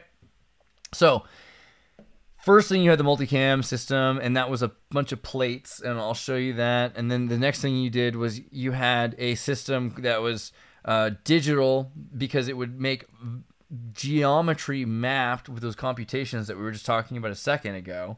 And you can use those geometry maps in order to make models, because you can project those with computers, right? And you can literally, that's how you have models, right? Because you can say, hey, this is this geometry of a relative point and fractal point, and we're literally just using math. I mean, everything is math, and that's what comes up over and over again. I'm gonna show you a pretty crazy video from the 70s about that. But yeah, so the video toaster. So the video toaster eventually existed because there were wired video machines that could take in video input from those kinds of television systems, and they could record the electronic signal into magnetic tape using iron oxide on these film strips, which would then have magnets, would then, with this little needle, kind of like a record needle, but it would just move across the thing and get electrical, and then an electromagnetic pulse would then magnetate magnetize the tape. And so that's why you have electromagnetic tape. And they had big tapes that are like inches thick and wide, and it was crazy. And that was the beginning of some of that sound first, and then video was able to be recorded with the tapes, and you see the technology going on. But it wasn't all digital. It wasn't all digital, because we think of digital stuff, and it's this like, is you is or is you ain't a pixel, right? Is you ain't a red pixel? No. Is you ain't a green pixel? Well, yes I am. And you might have a hard time asking that about yourself, but when you really ontologically get down to it, that's all you're asking. You're asking millions and billions and as many questions as you can to really say, is this pixel pink? No, it's not even really pink, but what does that mean if it's pink? Well, it means it's made up of red and green. And so, you start to break down these ideas, and you're like, wow, people are really red and green and blue, right? That's all there is to it. Like, the only kinds of people that exist are red, green, and blue people. As far as I can tell, because we're all made of light. Okay, so there's that. And Amiga was different because it was an analog to digital system. So you have a digital computer that does all the math digitally, and it's doing this like clockwork thing with a crystal inside of it. And we'll have to go into that a little bit later, because who cares? Not everybody cares, and I feel like I don't even know what you guys care about sometimes, and what I'm allowed to talk about, and it's all confusing because those are all different questions. But the Amiga, trying to focus on that. It took inputs from actual video systems. So you could have 4 VCRs plugged into a computer, right? Or you could have a camera, or 4 cameras, or you could have some combination of VCRs or cameras, video inputs plugged into you could have sine wave if you wanted, but whatever. You could do, video inputs. And what it would do is, and there are still analog machines like this today, but they're less common. Like TriCaster doesn't make them more, but like for thousands of dollars, like $100,000 in 1968 or something, you could take a video signal in, and it could magnetize, the tape or the output, or even just doing the same thing using those transistor-based circuits to create LCD panels, which is not quite what it was. It wasn't really a liquid crystal panel, but it was a carbon. There's sometimes ferrofluidic carbon was used in some of the early LCDs, which I gotta do this thing on the Buck cryogenic computer. That's a whole other thing. So much. Point is, this computer was smart because it could connect to your VCR and your camera, right? Okay, that's all you really need to know. And instead of having to use, like right now, you've got this computer that has a chip inside of it, and even that chip, they figured out, has like different chips inside the chip, right? Even though it's just copies of bigger chips, they're all different chips, and that works better. Because having one chip, which is what we did for a minute there with the 386, one chip, one city to run it all, just doesn't work very well. It's okay. It does. Windows 95 is impressive. Windows 3.1 is impressive. But having tandem computer chips and having multiple different systems that are running and having hyper-threading and CUDA, and that's one of the ways that this AI stuff is possible, is you're able to have a question. So you have to imagine, what is it that we're doing here, right? So I'm asking AI a really simple question, right? It's really simple for me to ask the question. It's just hard to answer, right? I'm asking AI a question like very short to answer. It's like, I ask AI, what's the meaning of life, right? Very easy for me to ask that question. It's a short question. What's the meaning of life? It's a hard question for AI to answer. It's a hard question for anybody to answer. It's not that hard. In a sense, it's non-trivial, but there's math, and it will take time, and there are certain questions that have to be answered in order to answer that question, and those questions might take time, and they have to happen sometimes in certain order in order to make sense, right? So there's a certain amount of time it must take, even if you're going to do all the questions at once and ask all the questions, answer all the questions about what the meaning of life is. It's still going to take you a lifetime of lifetimes, because you have a million lifetimes, billion infinite lifetimes all happening at once. It's still going to take an order, the order of operations still has to happen. So that's important. And you might still need certain lives to happen before other lives in order to have reflection. Who knows exactly how time works? AI might know. That's going to be funny. I mean, you saw what they did with that turtle and the elephant. Okay, so Amiga, pretty important stuff. They introduced a VCR-based computer system that would then pick up signal from analog, and you could then record out to your VCR. So rather than having digital pixels stored somewhere, it would take the camera feed, you'd add your visual effects, and then it would you know, it'll play it out. Man, you know what? I'll just show you again. Hold on.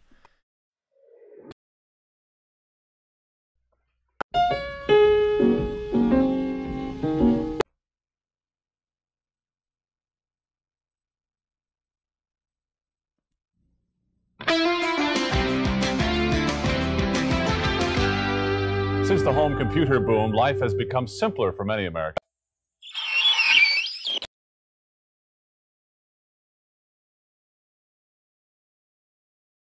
Here we go. This is the one. Okay. Every transition, digital effect, What? graphic, Where's the sound? graphic. Duh.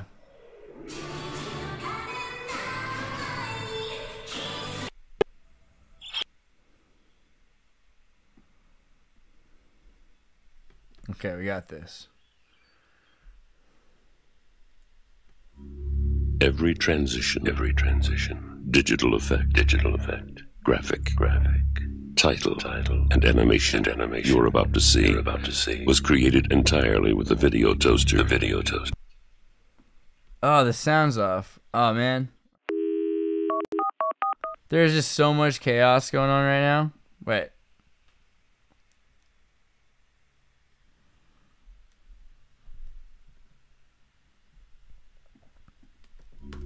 Every transition, digital effect, graphic, title, and animation you're about to see was created entirely with the Video Toaster. From New Tech. Remember how it used to be? In science, they call it a paradigm shift. Yeah. A paradigm... Oh, what's that? One historical moment. The sun revolves around the earth. Yeah. The next moment. Enter Copernicus. Wasn't he Polish? And voila. Same as Chopin? The earth revolves around the sun. Shows you how things can change. Right now, this very moment, as we speak. A paradigm shift of equal magnitude has grabbed the world of video. A paradigm shift. And the force behind the shift. We at New Tech call the Video Toaster. Hey, that's a hot name. Yeah. And we assure you, once you've seen what our toaster can do, I'm ready. The world of video will never look the same again.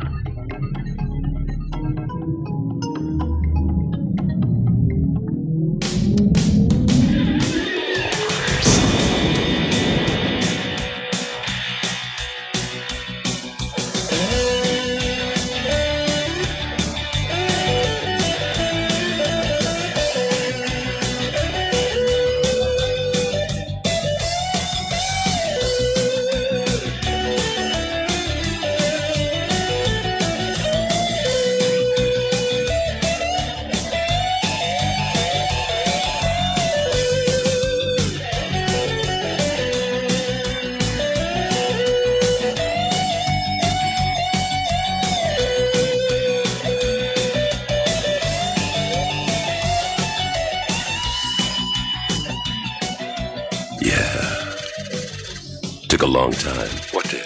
Took 40 years for the computer to evolve from a garage-sized shrine to a desktop tool. But with the Video Toaster, it happened as quick as snap. We're not talking evolution here. We're talking revolution.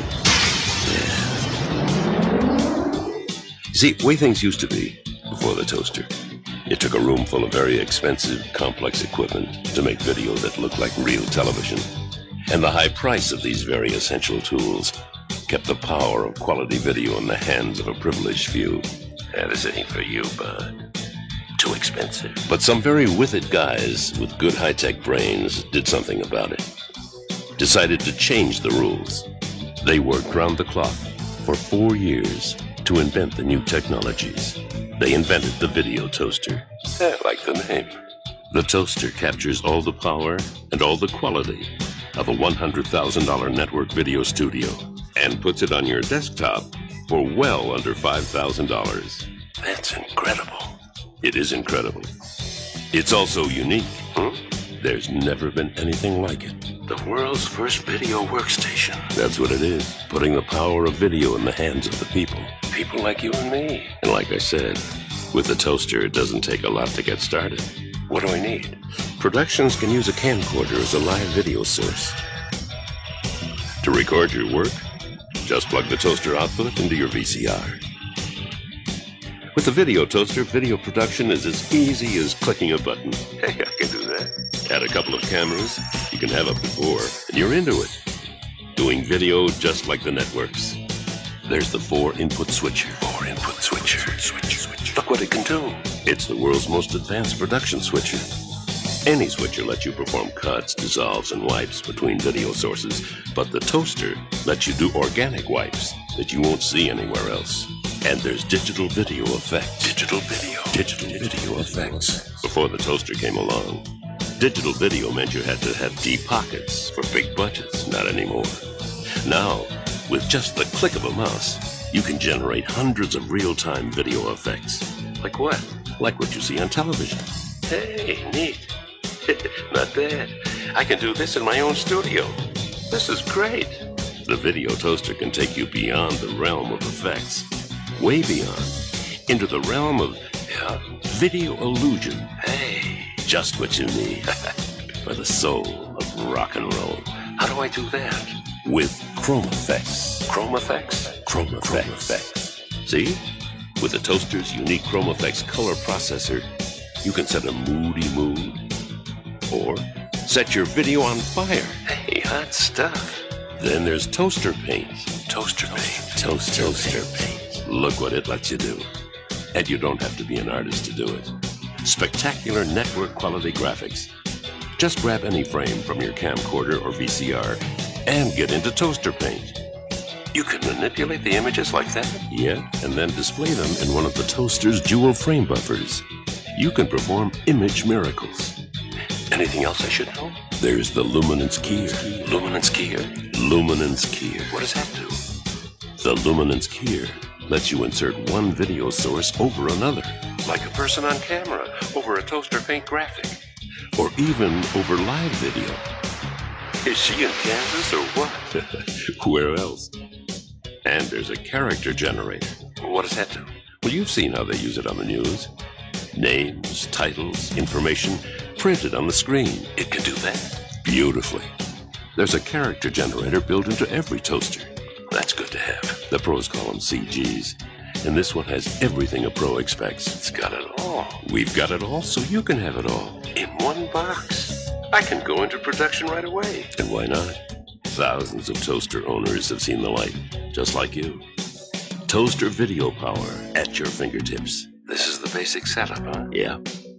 With this all-in-one desktop system, you can create the coolest videos on your block. You can use it for training videos, promotional tapes, school events, weddings, even divorces. Or you can simply create. I can start up my own production company. Yeah, you sure can. Add 2 VCRs and an editor, and you have a full-blown post-production suite. This is what I call a video revolution. That's just what it is. And here's another reason why. Lightwave 3D. Lightwave. With Lightwave, you have the excitement of 3-dimensional graphics. How's it work? Easy. You begin by creating wireframe models with the Lightwave modeler. Yeah. Then you use the Lightwave renderer to give it 3-dimensional life. Hey, that looks real. It's real, all right. Real easy. You're the director. The next Walt Disney. You position objects, camera, and lights just by sliding the mouse. Then, when you're ready, Lightwave will animate your scene just like this. Or like this. Neat. Or this. Crazy. Or this. Yeah. And all this is included in the price of the toaster? You bet. It's each separate piece of production equipment that you need to make real broadcast quality television, combined into one device with one easy-to-use interface. No wonder I've heard so much about this. Now you know why. It's changing the world of video forever. You see, when NewTek created the video toaster, Our goal wasn't to be as good as, it was to be better. It wasn't just evolution, it was revolution.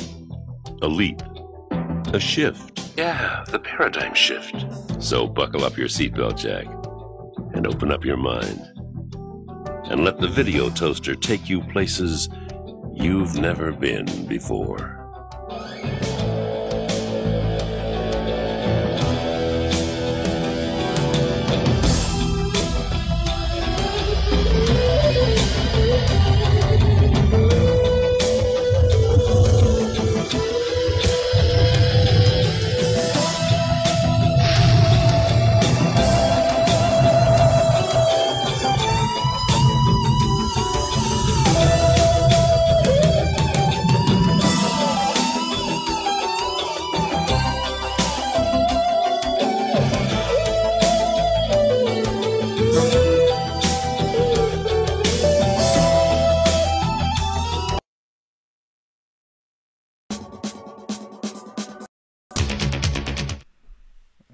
Right. Okay, so I think Benevolent Dream was saying that he thought that Lightwave is old, or he said Unreal Engine, and that's true. Unreal Engine's amazing, but Lightwave still exists. Kind of feel like bringing it up because why not? Let's see, Lightwave 3D. Wow, it's like I've already got the wiki page like recently has been opened in my life ever. So Lightwave 3D, stable release 2020.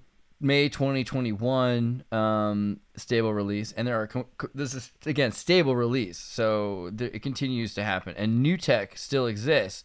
Amiga was the old thing. I have a new tech TriCaster from like 2001, which is like, you understand, it's still one of the greatest computers ever made in Topeka, Kansas, because each computer chip in the TriCaster is like it's about a square foot.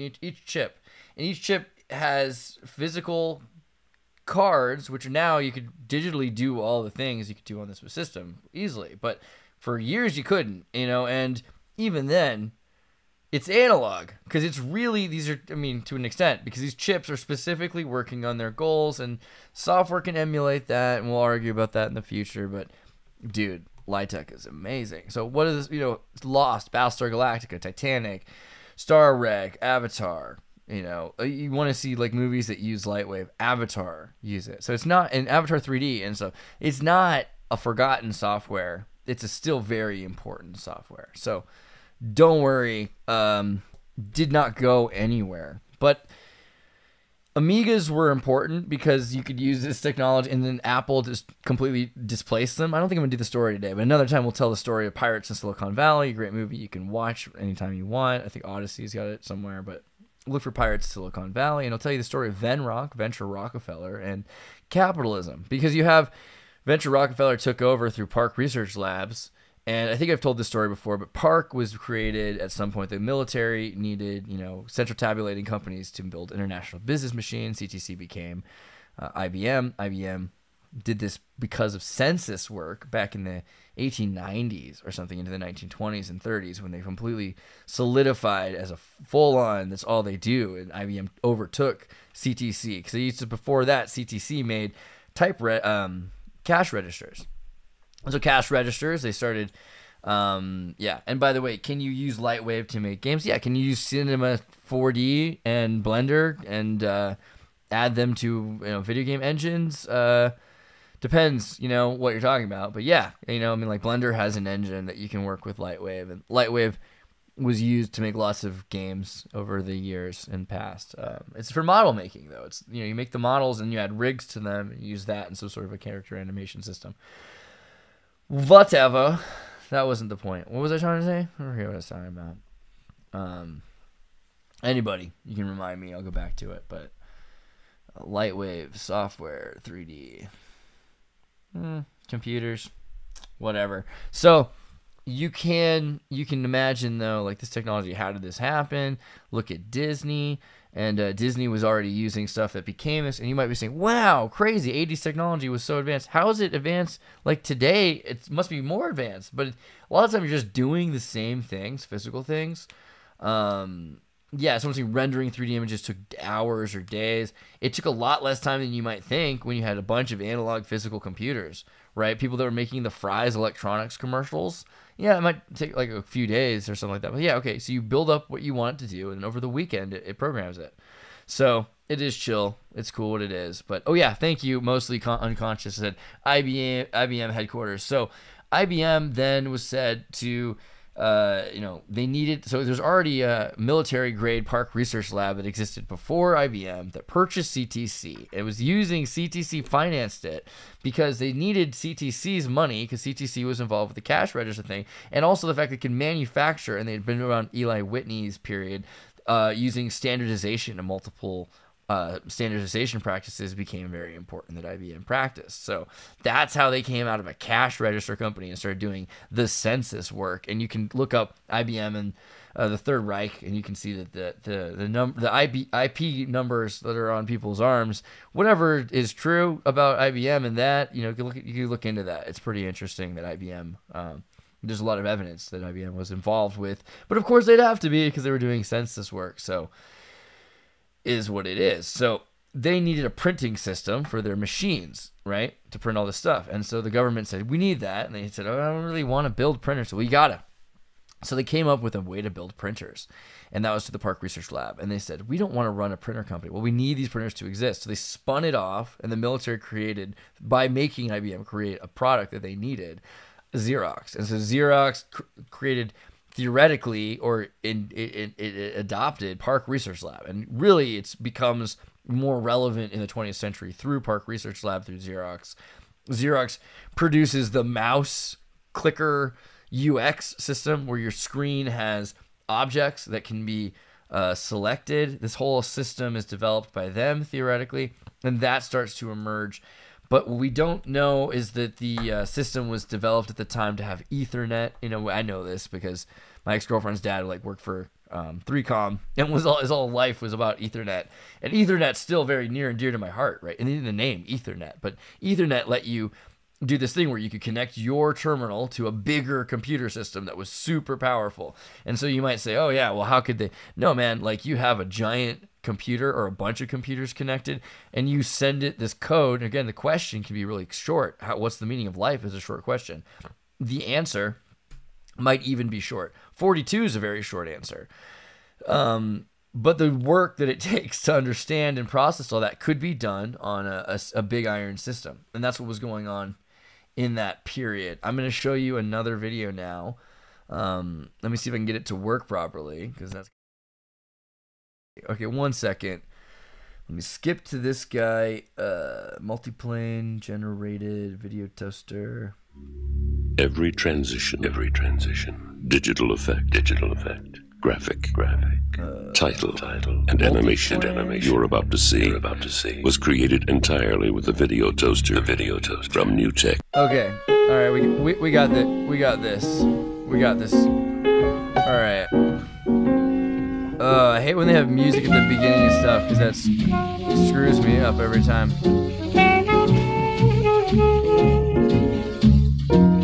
Well, I'm gonna turn down the music and hopefully that'll be fine because I don't want to deal with that yet. They're probably gonna get me in trouble and be like, "You're not allowed to have that music," and it's like, I don't even want that music. That music is ridiculous. But this is one of the earliest films created by a computer, right? Back in 1970, 1974 or something like that, from the University of Utah. And you can look into Utah's involvement with technology. But I think if I showed you Mormon transhumanism earlier, you get the point that it's a thing. But this is a hand, not a real human hand, but a hand that was animated in 1974 or something like that, in the University of Utah, and it shows you a pretty decent rendering of a human hand done digitally, and you're like, what? How the heck do they have a VR, AR, 1970s hand? Well, here's how, right? So they took the hand, and they put a model up, and this is exactly what they're doing now, to an extent, but polygons were drawn on the model in order to make it easier to map the distances. This is It's amazing that they were able to do this. I think it's so impressive, really. But they knew exactly what they needed to do. I think that's what they ended up deciding. Like, what does a computer understand? And they translated the data to the computer. So, again, the connection between Utah and Disney is interesting because you can think of Don Bluth, but there's so many people that came from Utah that were involved with Disney. And yeah, I mean, so then using a camera and using a stepper motor metric system, it was able to measure the sculpture, and boom. Ain't that crazy? Look at that. So, 70s wireframe mesh hand from Utah. There it is. There's your first hand. And this guy went on to work at Pixar, which Disney, I'm going to show you another clip in a bit that's on Disney and how they got involved with Amiga. Rather, how Amiga, they bought a company to build Disney Animations, which became Disney Interactive, which, you know, worked with Sega eventually to make the Lion King video game, and now owns Lucas Entertainments and everything. So, pretty wild stuff. I don't know. I mean, the hand being able to move based on a model of a non-moving hand is also interesting, because by having the metrics of the polygons, again, this is generating information to create a hand that bends its fingers. They're not necessarily bending their finger. It just knows how to bend a finger because it has a finger. Hey, Bobcat, thank you. Did you know when the digital camera was invented, it was not released because it was being used by the NRO and the Keyhole series spy satellites? Well, yeah, I mean, that makes sense. My grandfather at Lockheed worked on digital memory storage and cassette tape and video, you know, amongst other things. And one of my good friends might not want to be named. His father was a Lockheed guy who did video to replace film, because in the 60s it was so expensive to do these film processes from these satellites, right? These overhead satellite systems that were going over Russia. So they're still in our atmosphere, and they had planes, and they had guys in these planes. They're flying over Russia, and they were trying to get these pictures. It took a whole team to develop photos and then to radio them back or to deliver them instantly. Was like, so video was the answer. And they started working on, how can we do this? How can we do, what's going on here? Are these messages in the comments okay? Guys, be careful with your comments. Melissa, I don't know what. Yeah, oh yeah. Well, don't say that right now, I guess. But yes, Philip K. Dick was kind of an early prodigy of what eventually the Adderall generation, emulated. Here's a facial polygon map taught to do, and you can see how this technology was used, and Lightwave eventually developed out of it. Pixar developed out of it, using free code. You know, in the early days, code was shared around. Look at this, right, with an actual skin placed over the designs, and this stuff got into what Tron eventually did. But this is literally better because Tron had to use actual animation. It was done by hand in certain respects. So pretty crazy, I think, that they could do this in the 70s. But going into video in the 50s, yeah, we know that television existed. Trying to transmit video from space that was in color. I mean, the cameras that were designed to go direct existed in the 50s, right? In the 40s and 50s. So you could say, yeah, the NRO Keyhole series spy satellite cameras were probably more advanced because the giant lenses that had to bring in light, as opposed to the Keyhole LED CMOS chips cameras, were not released to the public probably for like 30, 40 years after they were developed, which is kind of interesting. But, you know, at the same time, is that true? Because in some respects they were. Like, Japan had cameras. There's bigger cameras. All right, well, there's that. And then let me see if I can find the next thing. Hold on. All right, so the next thing is to talk about multiplane cameras and how Disney had multiplane cameras and, you know, the importance of that, because the way that works is you take an image and you take another image and you stack them on top of each other, and you have a camera that takes a picture of the plates that move. You know what? I'll just let you watch the thing. It makes the most sense. Now, this is a different kind of drawing. It also came out of our school of self-improvement here at the studio. It is the blueprint of a piece of equipment designed to make cartoons more realistic and enjoyable. This is the plan for a super cartoon camera. We call it the multiplane camera. It was intended for use in our feature-length cartoons. You see, we decided for features, the camera needed improvement too. Actually, the pre-feature cartoon camera was fairly simple in construction and operation, and generally very satisfactory. Here, a Mickey Mouse short is being put on film. Mickey has been inked and painted on transparent sheets of celluloid. This happens to be a panorama effect where the character will walk in one place and the background keeps moving behind him to create the illusion. Each time a new cell of Mickey is photographed, the background must be moved a fraction of an inch. Photographing each one of these celluloids of Mickey and background makes a single frame of motion picture film. And here's how the action looks on the screen.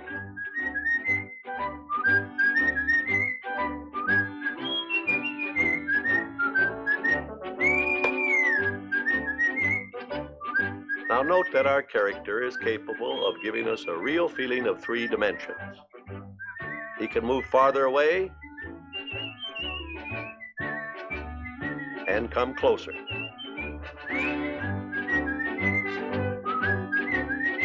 He can turn so that we see all sides of him. He seems to have roundness. There's nothing flat about him. He can almost poke his finger in your eye. But when he leaves, when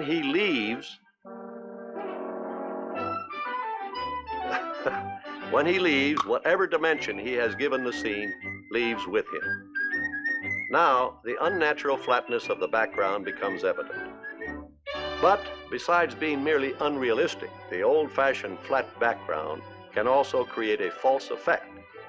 For instance, when our camera moves in closer on this moonlight scene, you'll notice that everything grows larger, including the moon. Now, when you walk along a country road toward the moon, it certainly doesn't grow larger like this, nor does it shrink in size when you walk away from it. The problem was how to take a painting and make it behave like a real piece of scenery under the camera. The trouble was we were photographing a flat 2-dimensional background.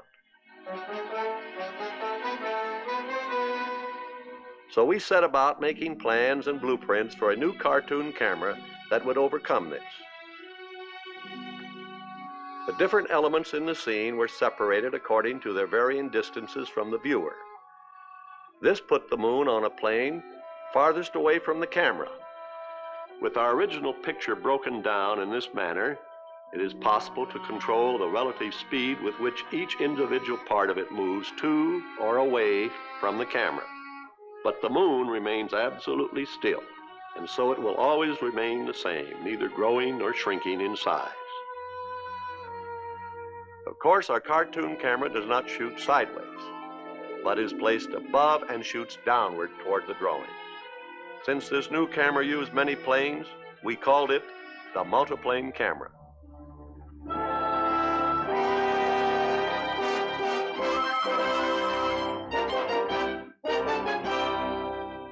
And here now is our same moonlight scene the way the multiplane camera sees it.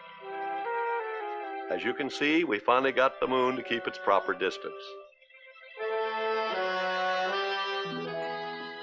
This trick of obtaining a feeling of real depth and dimension in our painted backgrounds was used extensively in the feature cartoons. Perhaps an outstanding example of this occurs in the opening scenes of our cartoon feature, Bambi. Here we see the multiplane camera crew preparing to shoot that scene. Here are the planes for that scene, each with its own separate part of the background painted in oil on glass.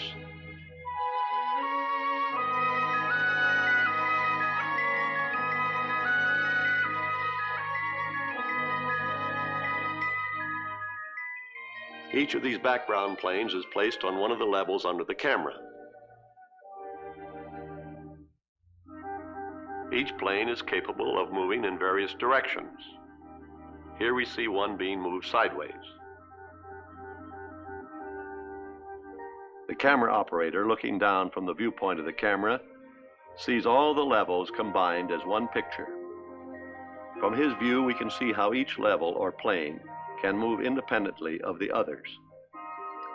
Here, the operator of each level is bringing his particular part of the background into the right position to start the scene. But before the scene can be photographed, the camera operator must okay the setup. Everything's okay except the bottom level. What's wrong down there, Alan? I was moving it the wrong way, Dick. I'm taking it back now. How's that? Looks fine now.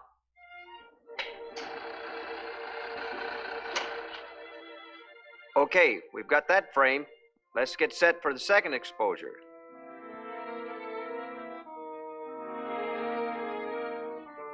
In our frame-by-frame method of photographing a cartoon scene, the feeling of depth is not actually too evident when the scene is under the camera. You might be thinking that it looks as flat as the old-fashioned type of cartoon background. In fact, it does while it holds still. The trick of the multiplane camera is movement.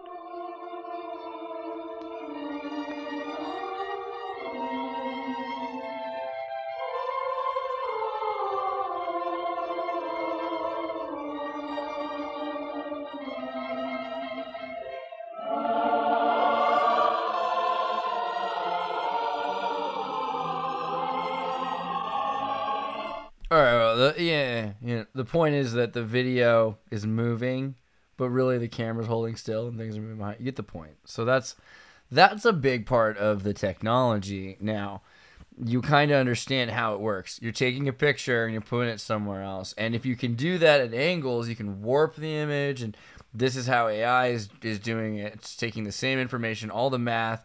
It just knows so many of these equations and formulas that have been used by Photoshop to bend an image and things since these ancient formulas that were used with perspective, geometry, Euclidean shapes, and math. And that's kind of the point. But then Disney was like, dude, we could do more. And they decided, well, what could we do? Well, we could probably, get shapes, save them for later, get rigs of moving shapes, save them for later, recycle and reuse those shapes. And that became kind of a big deal. Let me see if I can get that to...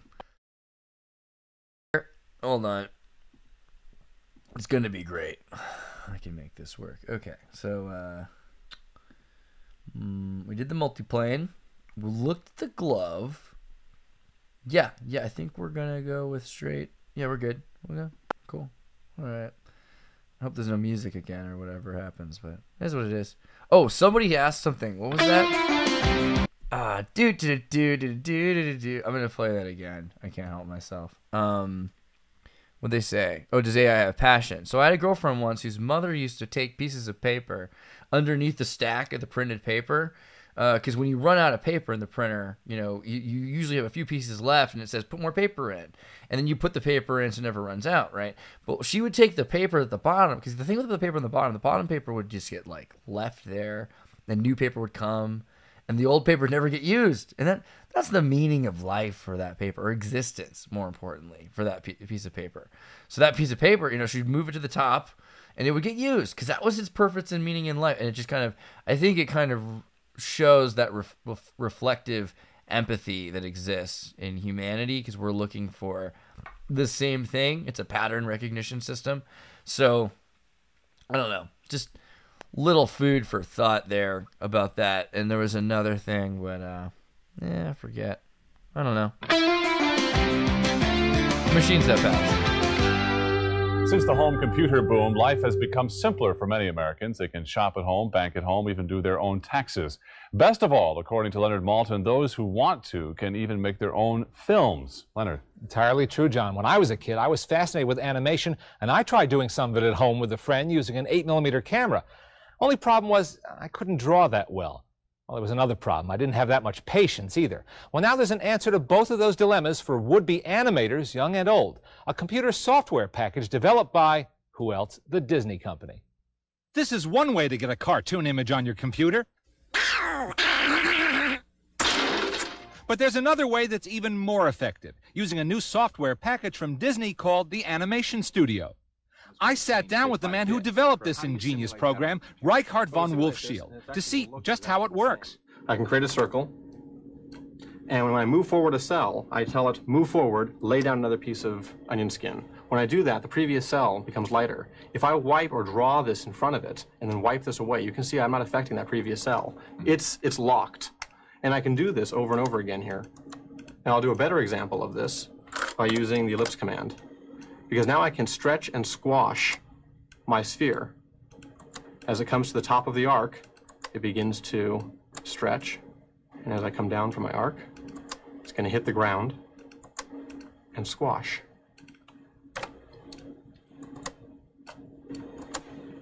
Animate. That's amazing. You can easily add sound from a library of effects, and even color. Coloring it is really easy. Done. The package also includes existing animation from vintage Disney films, which allows you to copy or study professional character animation and see exactly how it's done. What we have is Donald, and he notices something, and then he jumps up and gets angry. Here's just 5 frames per second. So we can really study it. We can study it. This is being used by schools all over America, and kids are actually creating animations. They're making animations, and they're making their own Saturday morning cartoons. And here's proof, a finished short film created by some teenage animation students using the Disney software and a lot of imagination. Sit down and take your test. But I wanted to put this program to the ultimate test, to see if the world's dumbest computer user, that's me, could still make something move. Well, there you go. Okay. Hit A. Press the A key. All right. You did it. I just animated. Well, you got a ball coming right at the screen. Yeah. All right, so it's not Donald Duck, but it moves. Yes, it does. And animation is not just about drawing, it is about understanding movement, and that's what this package can do. I think it can really teach a lot. It sells for $129.95, and I think it's going to turn a lot of people on to the joy of animation. Leonard, it's important to keep your mouth shut when you're at the computer, otherwise something could fly in. That's true, but that's what's called staring agape. Thanks, Leonard. What? I don't even get that one. So yeah, so that's kind of, you know, then you see that software that Amiga's introducing where you've got all of the sketches that humans have done, and they've been used to, first off, ironically, and I should have shown this video, how Disney did that was rotoscoping to begin with, which I guess I'll go into rotoscoping pretty soon, like tomorrow or the next day, if I can care enough to. But basically, you record a video, like I said at the beginning of the thing, and you instead of using this program that traces one and learns how to draw everything in the same way, because it's like, okay, we'll have these shapes now, right? Fill it in like this other picture, and I'll translate it into a cartoon. No, back then you'd have a person, and they draw it every frame in between. And this came up because, okay, and I'm glad to bring this up because Mind Unveiled did a video again about cannibalism or candy, the Willy Wonka, and it's a good video. It's funny. But Willy Wonka, and the Roald Dahl stories. And it's important because there's a lot of context here it's worth mentioning. Like, Roald Dahl did write weird books about cannibal candy made of human children, right? And Willy Wonka's an internationalist who has pygmies and slaves and everything like that. And he goes into the other important thing that I felt like he needed to mention, which is the overt message of the story is about the 7 deadly sins, because you have these kids that are like, I want, greedy, you've got wrath, because Willy Wonka's got wrath, and all these kids are being tested. Pride, he wants the ticket, so Charlie wants the ticket so bad, and it's lust, he's lusting for the ticket. You know, the slothful boy, you know, whatever. This all is, it's very clear. You can look it up at Willy Wonka. But there's other stories too. He brought up the Witch movie, which is about the little kids turning into mice when they find out there's like a secret clandestine group of witches that are all bald, like John Malkovich. John Malkovich coming up again. I don't know. Great movie. Terrified me as a kid. I, as a Slav, personally, think that terrifying stories are great for kids. For me, especially as a kid, I would not trade for the world. I would not trade for anything. To have not seen more, to have seen less. God, that seems like the ultimate terrible thing. Like hell is amnesia and Alzheimer's, right? To me. And so as a child, to not have those ideas to be able to process and think with, God, like that hurts. You know what I mean? And I see kids today that are so sheltered because they're protected from horrible things, because there's such horrible things in the world. It's true. And the normalized things are the worst things. So trying to find the weird, interesting, cool stuff is hard. And then you have to be like, well, wait, it's subjective? Because maybe these kids don't need movies about children in Yugoslavia. I had a cartoon about a girl in Yugoslavia whose parents died in the bombing. And she was removing bricks from a train every day until eventually the train collapsed. But from the train bridge, moving from a bridge. So that when the train came over, it would destroy the ammunitions. And I just remember this as a kid. Like I was like 4, you know? And to watch like these crazy, serious things that terrify you in a safe environment, if it's done right and it's the right kind of story, I think it's important. I think a lot of stories aren't. I think a lot of stories are horrible, today especially. But, you know, like you might think to yourself, should a kid see Back to the Future? Because there's like rape and violence in it. You know what I mean? Like it's a serious question. Like Star Wars, people's hands get cut off, whatever. Like these kinds of things matter though. Kids are being told, oh, well, the world's so horrible. Should I not see anything? I don't know. That bums me out. So Roald Dahl, Netflix bought it. Everyone's like, dude, they are like woke agenda. Well, they're firing all their woke people, and they made the Project Veritas, whatever the heck it is, the Pentaverate.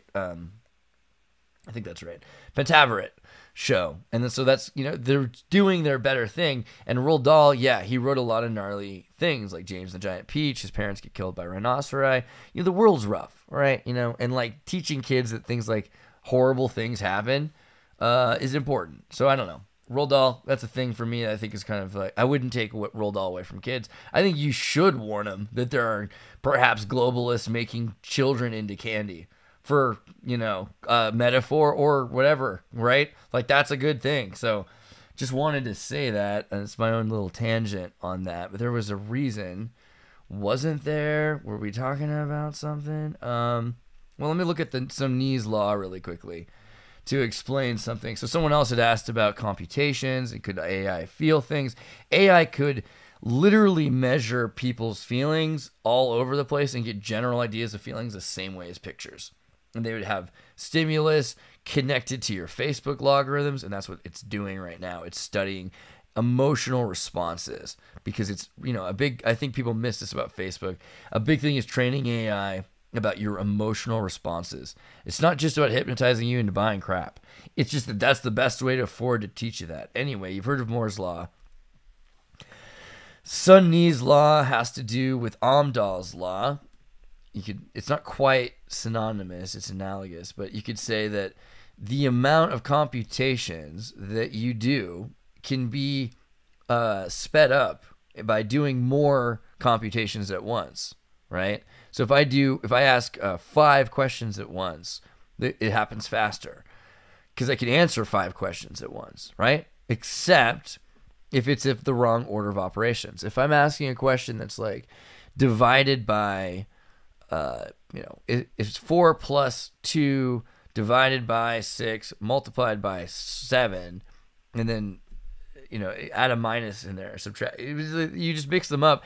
The numbers are wrong. So you have to do, better metaphor, if you're going to make a soup, right, you got to boil the water before you put the pasta in, and you can't just put the pasta in with a fire on and then put the water on when the noodles are done. You know, you got to do it in order. You got to put the water in to soak the noodles. Processes have to happen. Okay. So lifetimes could be simultaneously happening, and you could get all of the lifetimes done at the same time. If you wanted to, you could have every life that ever happened from the beginning of time to the end of time and every possible life in between. But here's the kicker. You probably would have to do them all over a period of a lifetime, because once you get down to it, the time still takes a certain amount of time. It's still going to take a certain amount of time to do those initial order of operations, and that cannot be, you can't speed that up. That's still going to take a certain amount of time. So how long does it take to compute all of existence? One lifetime. All right, there's your important lesson there. And this is a computational rule that's been further improved by Sun and Ni in China, but also it's been accepted in Europe and across the United States. I think at least in California, we use the same law sequence time to solve W, parallel time to solve W system. And you can imagine what this really has to do with is when you have that processes. Let's say you have all of the processes power in the world, and imagine again so someone else asked, how fast was it to process that hand? If you have computers all over the world and you have these big data mainframe systems that the military ran that were as powerful as computers are today, even if they were giant, right? And we do have evidence that we had very powerful computers. Some people will argue about that because of the power of an analog computer. It could do more. A lot of people might say, well, we don't know if it could have because software didn't exist for it. Well, we know a lot of software did exist. So it becomes, at one point I had a great video on how computers worked. I don't know if it's up. I'll have to look for the AT&T Bell Labs series, the Bell Archives. And I think they took my video down because of like a copyright thing, because they were like, dude, no, you can't use our archive footage. I was like, but it's literally how computers work. Like, exactly, So they don't want you to know everything about computers and how they had cell phones in the 60s and everything else like that. Because what's a cell phone? It's a freaking digital radio, right? So it sends more, and we know more and more that that's just old technology that's been recycled over and over again. There was a point about the Bell Labs and the Sun processing. Well, you know what? Good time to think about it will be after I play this next video. Let me just skip this part though. Hold on.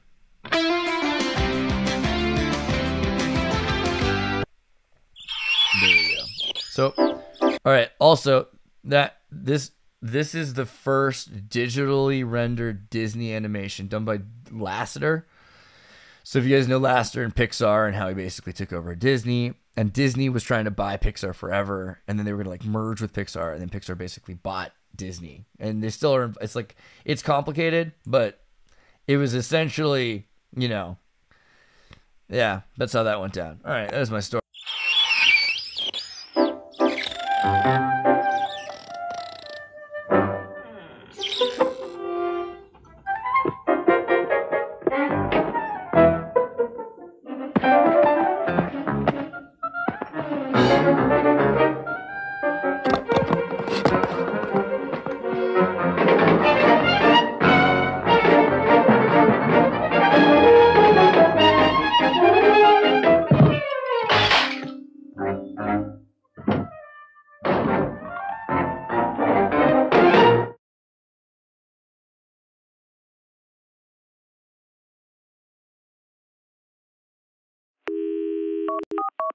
Psych. All right, so you get the point. So the thing about that is it's not very long, and that probably took like a week to render at the time. And there's a little bit of cleanup there as well, but you can see like the framing and shapes of the architecture is being used to produce these shapes. That's the beginning of that in like 1982. That's 1982. So you can see how Disney's really affected animation technology over the years and rotoscoping and how it was used, because Disney started out by filming people, animating the thing, and then they were like, eventually they learned from that. They're like, well, how long does it take to walk across, or how long does it take for a blade of grass to move in the wind, right? Well, it takes like 24 to 48 frames. Okay, now this is the thing I was going to talk about because of 101 Dalmatians, which I hope that Mine Unveiled does something on that, because that's messed up. They have a Dalmatian plantation. I'm a Dalmatian, like from Croatian Dalmatians. There's a plantation, which is clearly has to do with slavery. And we all know with the Mark of Canaan and the dog, because, Rome, Romulus and Remus and the third, there's a lot we got to get into on like 101 Dalmatians. That's a deep spiral that I was going to go into. But we can say that the Roald Dahl thing disconnects because looking at 101 Dalmatians, one of the main animators, and he was talking about Tim Burton, who redid Willy Wonka and brought maybe some attention to some of the book more, which is probably a good thing because I think the book is important. And Justin wants to say that Disney originally was made by Pixar. Well, if you look into the actual thing, they bought the company that they established as Pixar. And then they controlled it, and they didn't know what to do with it. And then Steve Jobs got involved with it, and that's how it kind of spiraled out of the hands. But you have to understand, nobody loses complete control of a thing. They still have like 2% or 4%, which is a limited investment in a thing. If it's less than 51%, you don't control it anymore.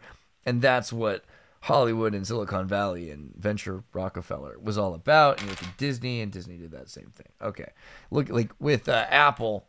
They got rid of Steve Jobs. They hired the Pepsi guy, the president of Pepsi, who did the Pepsi Challenge, to take over Apple because they had enough money and control of the board. And that's why he continually moved to take over his company. And that's why Elon Musk is working so hard to control all of the stock in his companies as much as possible. Because if you have 51% of a company, you run it. And he understands that. And it's a bit cutthroat, really. I mean, it is what it is, And Justin is also saying Steve Jobs hated Disney. I mean, it's not the Disney that he hated. It's the Eisner, right?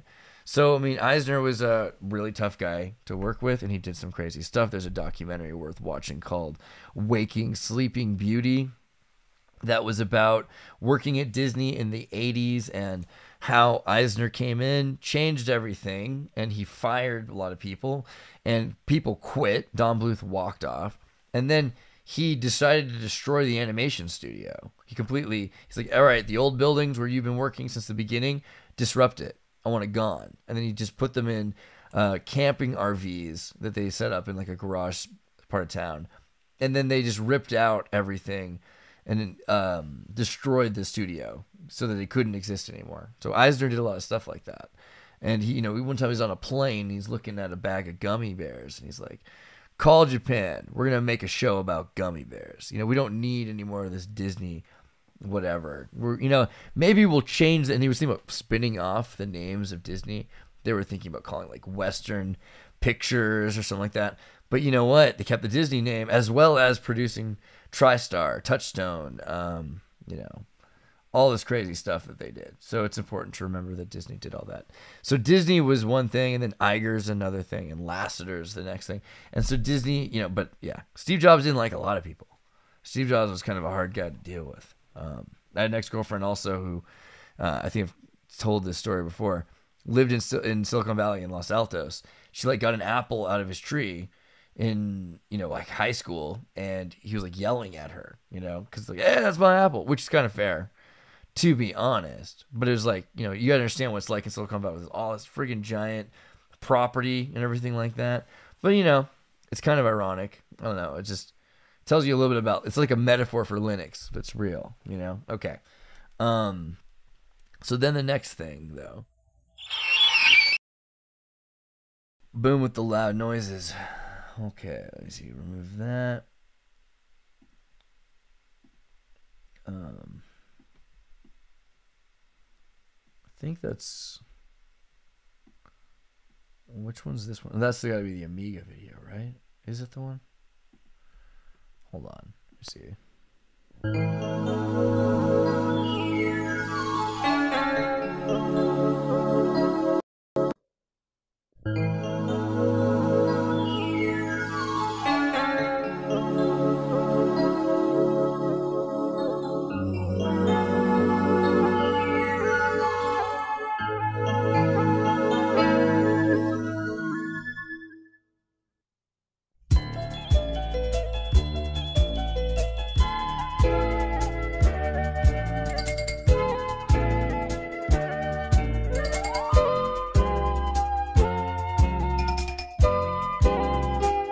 Welcome to Animation 101.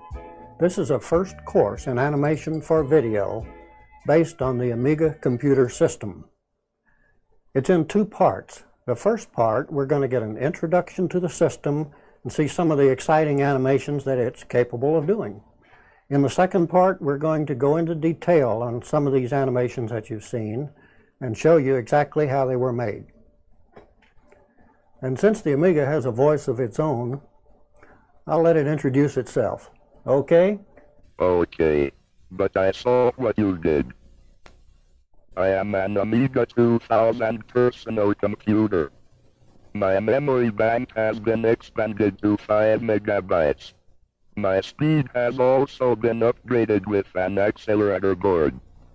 Why do they call you a 2000? I suppose it's my IQ. Oh. I can speak in a monotone like an ordinary computer. But why be ordinary when you can be special? Well, you still sound like a computer to me. Yes, but with a sound digitizer. Hold up a sound digitizer, please. Hey, how'd you do that? You're supposed to be the expert. You figure it out. Oh, yeah. He used the Hold up a Votrax sound vocoder digitizer, chip. Please. With a sound digitizer. I can sound like anyone I choose. Hey, that's my voice. Disgusting, isn't it? Well, at least I have character. Well, you want character, Harvey? Well, how's this for character? Who said that?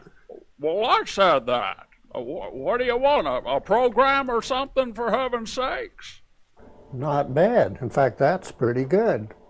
You want something really good? Come up and see me sometime. That's great. But we need to move on to something else now. Touch me there, big boy, and we're engaged. We really need to move on to something else now. Okay, maestro. You can select an instrument and play it on my keyboard. I like the flute.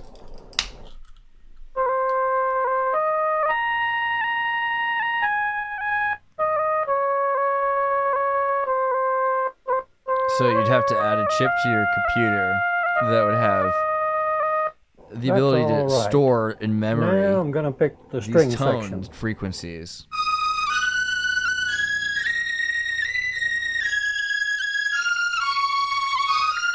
But eventually you could have tape memory, and you could pull that to a magnet, a quicker memory. Let's try two instruments. An acoustic guitar on the top and a banjo on the bottom keys.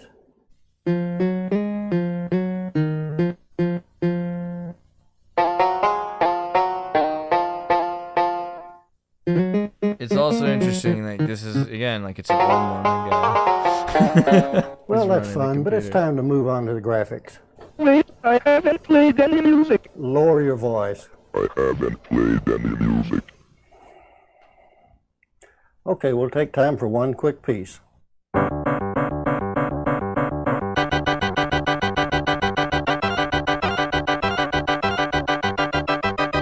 Oh, hey, it's exactly what I do with MIDI in 1980. He shows off every chance he gets. It's what I do best.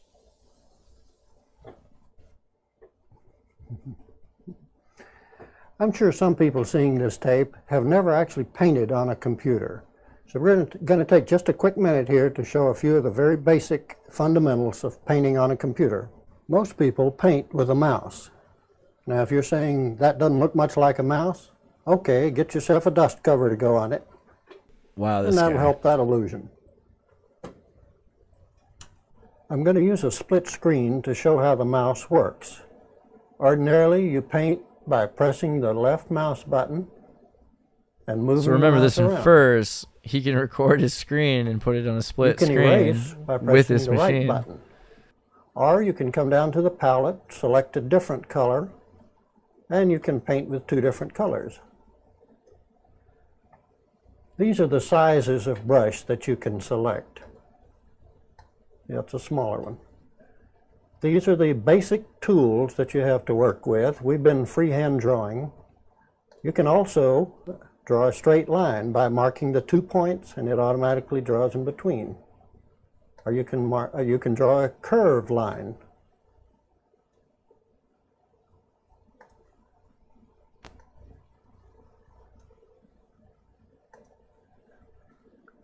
You can draw rectangles or circles or almost anything like that, whatever you want. And you can fill an area. Let's fill this one with brown. Or you can fill with a series of colors, a gradient fill.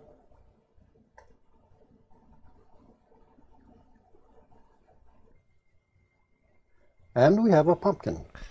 Yeah, dude, this is better than MS Paint. For There are sure. two other tools that I want to mention because they're very useful in industrial videos and in almost any kind of animation programs. If you select the symmetrical tool, then everything that you paint will come out like a snowflake. So Photoshop, the whole Photoshop bar, the vertical Photoshop bar. And of course you can use the other tools along with that, like the fill.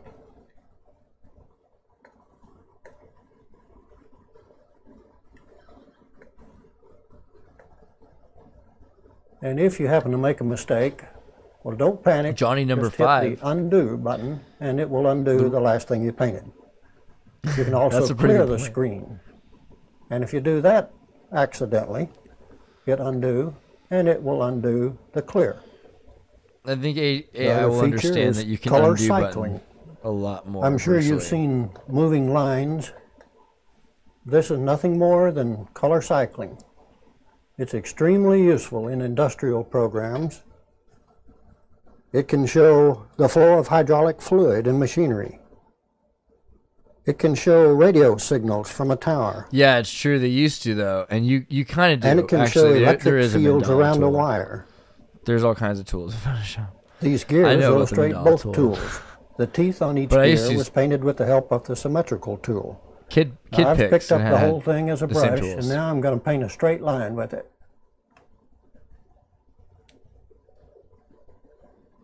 Now I'll turn on color cycling. Oh, color You cycling. begin to get an you're- idea of the power of some of these features. Yeah, I think I do. Company logos are very important to TV commercials and many types of video. Now it takes about 5 minutes to paint a logo like this.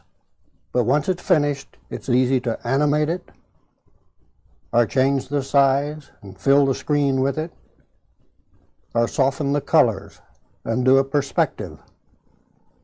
This makes a nice background for the original logo. So far, we've been working in the standard paint mode in high resolution, which allows only 16 colors on the screen at a time. Now there's another paint mode called HAM, which stands for Hold and Modify, which allows 4,096 colors on the screen at a time. To illustrate, let's start with a digitized picture of the Grand Teton Mountains. We'll talk more Nowadays, about everybody want digitizing to talk like pictures they in a got minute. something to say, but nothing comes out when they move We their could lips. add fluffy Just white a bunch of clouds to the gibberish. sky for a It's almost like cheerful they mood. forgot about Kid Picks. But let's see if we can completely change the mood of the scene. We'll add an overcast sky. Bruh, he's gonna do like fake news right here. And a little right fog now. here and there. What? This is 1980, guys. Fake fog? Really? Okay. Yeah, I like to show you guys this because, like, anytime I feel like I'm doing some hot stuff, just remember it's like ancient technology. It was a cloudy day.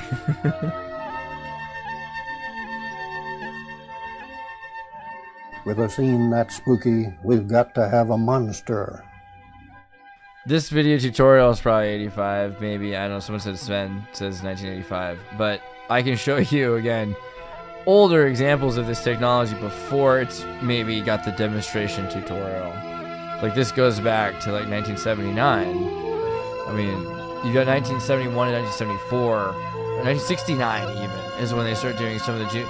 You look at 1971, you've got already geometric pattern mapping in CAD. So, and CAD's already based on stuff that's existed in the 50s. So, I mean, in terms of UX tools, you're gonna have to discuss amongst yourselves. Do you prefer UX that's digital because you had the UX where you have a mouse that can pick a Loch Ness monster up, or a guitar system where you took cables and plugged a computer into another computer and had a knob, and you'd move this guy around with a knob that was, you know, or several knobs, X, Y, like the Etch-a-Sketch knobs. You'd pick it up and move it around, right? That's what they had before the mouse. So what do we have?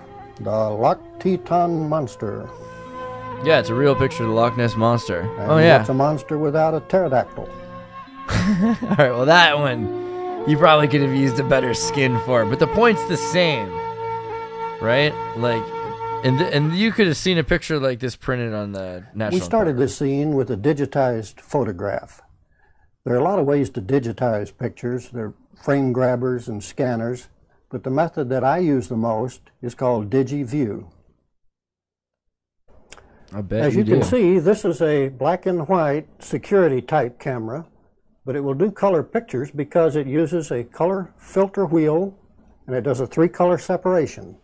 What were we talking about earlier? Place the picture underneath it, turn on the lights, adjust it. And first you digitize the red in lines.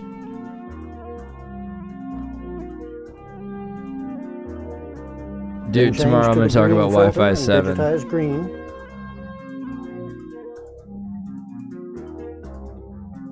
And then the blue.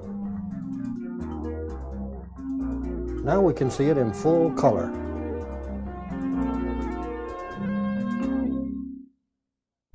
Of course, you can also digitize black and white pictures. Yeah. This is how Ted And you can Turner add did this color. stuff. All these colorized You can movies that increase came the blue out. and make it look like a moonlight scene. Because Paramount and MGM auctioned their catalogs Or you off can right before the increase the VCR was red and make released. it look like a sunrise. Another feature that's particularly useful to us is the line drawing. And that's because a lot of animators still prefer to do their original drawings on tracing paper, the old-fashioned method. Turner had a lot of tapes in the 70s already. They're placed on a tape copy systems. stand on standard animation pegs and digitized one at a time. After they're all digitized and saved on disk, then it's an easy matter to load them into a paint program. Ted Turner's a add weird color, hero to have. Ted Turner's a very important person. and then set it I in used to work motion. for him. I wouldn't hate him. I hate him a lot less than a lot of other people. And you can even add a background. And once we finish an animation, then we need some way to get it on videotape. And that's where the Genlock comes in. This is the one I use. It's called SuperGen. It has So a two Genlock will- sliders on it. One will It will fade synchronize the graphics in and out. frames. Imagine The that you other had will a fade the bullet, background your in and machine out. gun, and a propeller. You want to make sure you don't shoot your propeller. You need If a you Genlock. fade both of them There's a together, then you explanation. have a dissolve. This is useful in a lot of ways. For example, in industrial videos, you can use graphics to show what happens inside machinery.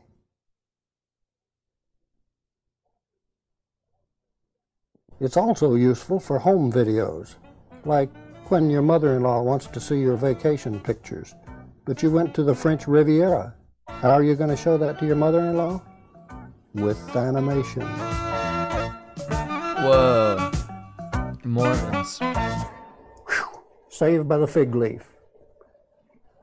Whoa, saved by a fig leaf. Oh, man. Now we're going to do a complete Uh-oh. Oh, no. What have I done? Wait. Let me jump ahead again. idea now that you don't have to have a $100,000 computer system in order to do animation.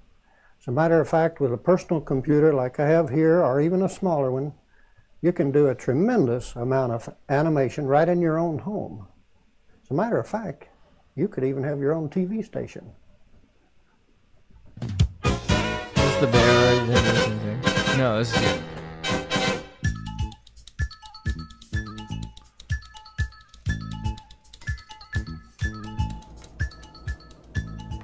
Thank you for joining us. This is Ram 3 News, and I'm Scoop Richardson.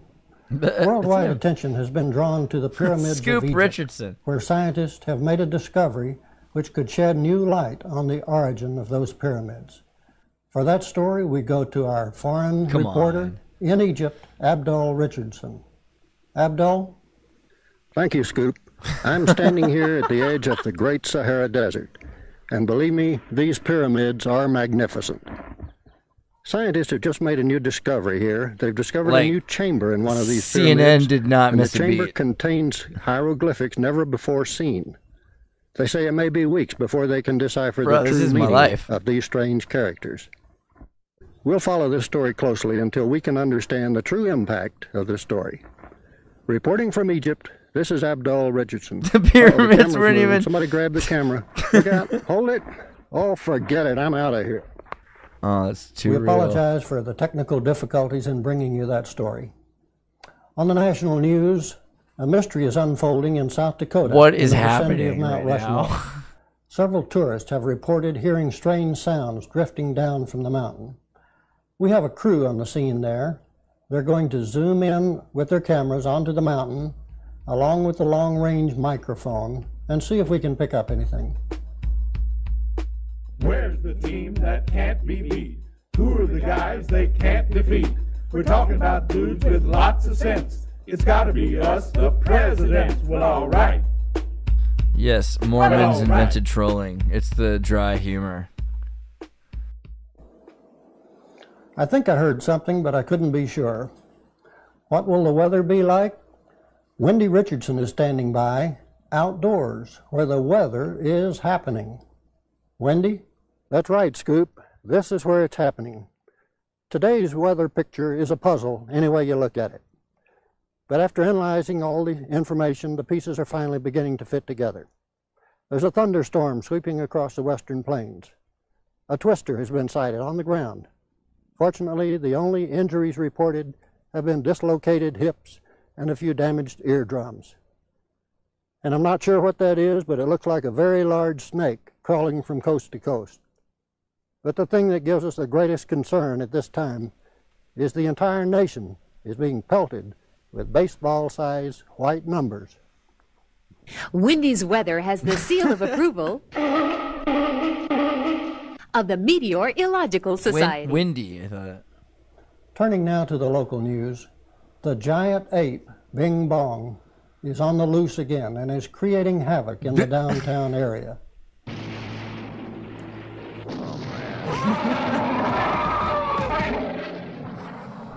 I'm so proud of them for doing this. It's like a, yeah. It's like proof. Will I get it? It's a joke. You could do this too, but seriously, guys. You wanna? CNN would totally That respond. wraps up the news for Bing today. Bong was I'm Scoop Richardson for Ram traumatized. 3 News. When the news counts, count on Ram 3.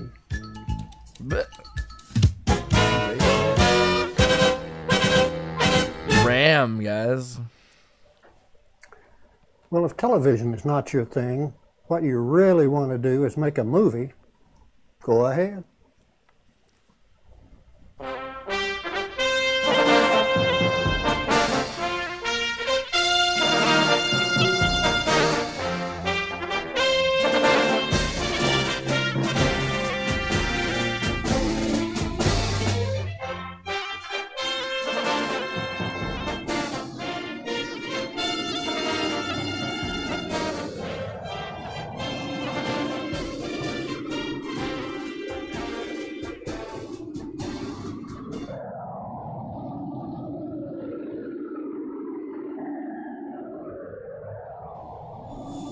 Somebody said they thought it was 85, I think.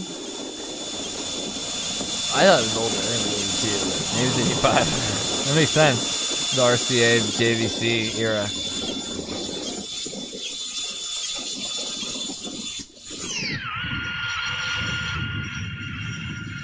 But they had popcorn, and you could find out what time movies were playing if you call them popcorn. Oh, was that right? Or was that Mr. Movie Phone? I think popcorn told you what time it was, which robots clearly needed. if they're time traveling. You're trying to communicate with music. Music, I can do that.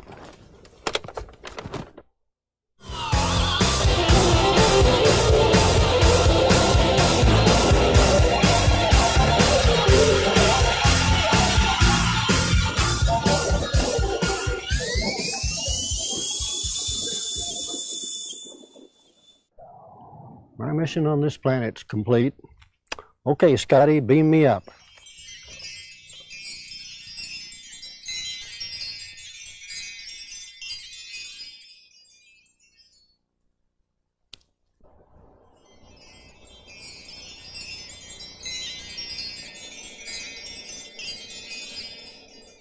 Ooh, that tickles, but it sure beats riding a bus.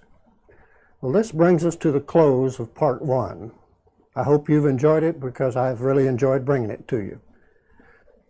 All the animations that you have seen were done in real time, no single frame recording, so that they can go to any VCR. Now I realize we've left a lot of questions unanswered, but in part 2 we're going to take a more detailed look at these same animations, give you some tips on how they were done.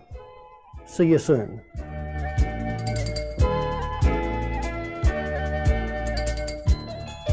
Yeah, it's only part 1. Can you imagine? There's like a series of these tapes, and they probably tell you exactly how to, make very convincing propaganda with technology. So I thought that was pretty sweet. And what computer was that? Only Amiga. What computer face was that? I think that involved, I don't know all the names of every Amiga piece of software. Sorry.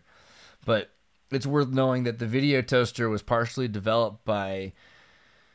Who played Garth? Dana Carvey's brother. Dana Carvey played Garth, but his brother worked on the VideoToaster, worked on the chips. He was a computer science engineer, I think went to Carnegie, and worked on the chips that went into the VideoToaster, and the TriCaster, and the Trinity, which is the TriCaster I have that's really cool. So, important stuff. Did the video we show, did you see the part where it's like Tony Hawk? Because that's another thing important a little bit. Tony Hawk became famous literally because he had a VideoToaster. Did you know that? He is more famous because he made a video game after committing the 900, and that's important because the 900's like, woo! But like, the thing that really got him famous was doing these propaganda pieces about skateboarding. And that's also why the video game was so great, because the video game, which took ideas from Dreamcast's skateboard adventure, Action Skater, or whatever the heck that game was called. There's like this great skateboarding game, but it was like a race around thing, and then they realized people liked just hanging out and doing tricks, and so it became more about tricks, even though they kept trying to give you the speed run thing. Anyway, he had a VideoToaster, and he recorded all of these events. His father helped him set up, and his father ran himself, and then he became famous through that. They're like, wow, greatest skateboarder in the world. He's at all the skateboarding events. Good job, though. Good job, Tony Hawk. Anything else? I don't know. Oh, yeah, I'm going to do my Tad Stones interview. I just remind you guys, Tad Stones, 00 Duck. Going to do that tonight. I'll try to do some editing and get that up for you guys as soon as possible. And then tomorrow I'm going to talk a little bit more about Wi-Fi 6 and Wi-Fi 7. So thank you again. And if you do feel like it, you could buy my t-shirts. Just reminding you can go to... Where'd my link go? Yeah, there you go. Andreas.me. www.andreas.me.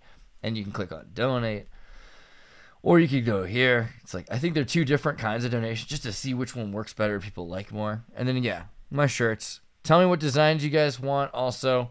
And great. Yeah, I can't wait to make more videos and be there with you. So take care, everybody. Much love, and follow your dreams.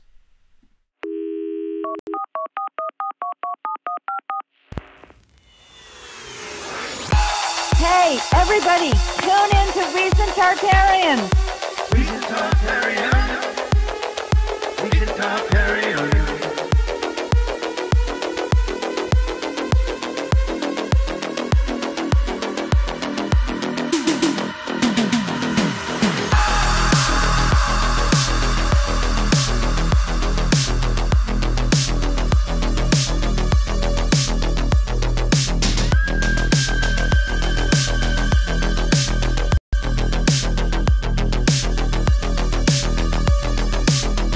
Welcome, Alyssa. It's good to have you. We're so glad you're here. Come and stay a while.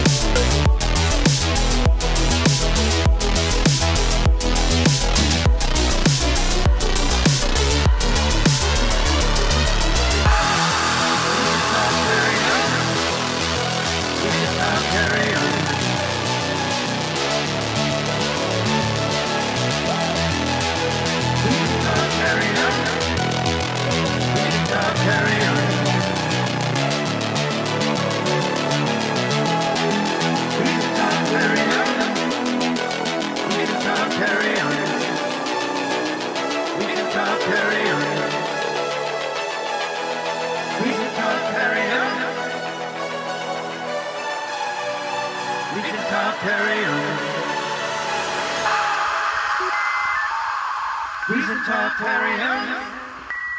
Recent talk, carry on.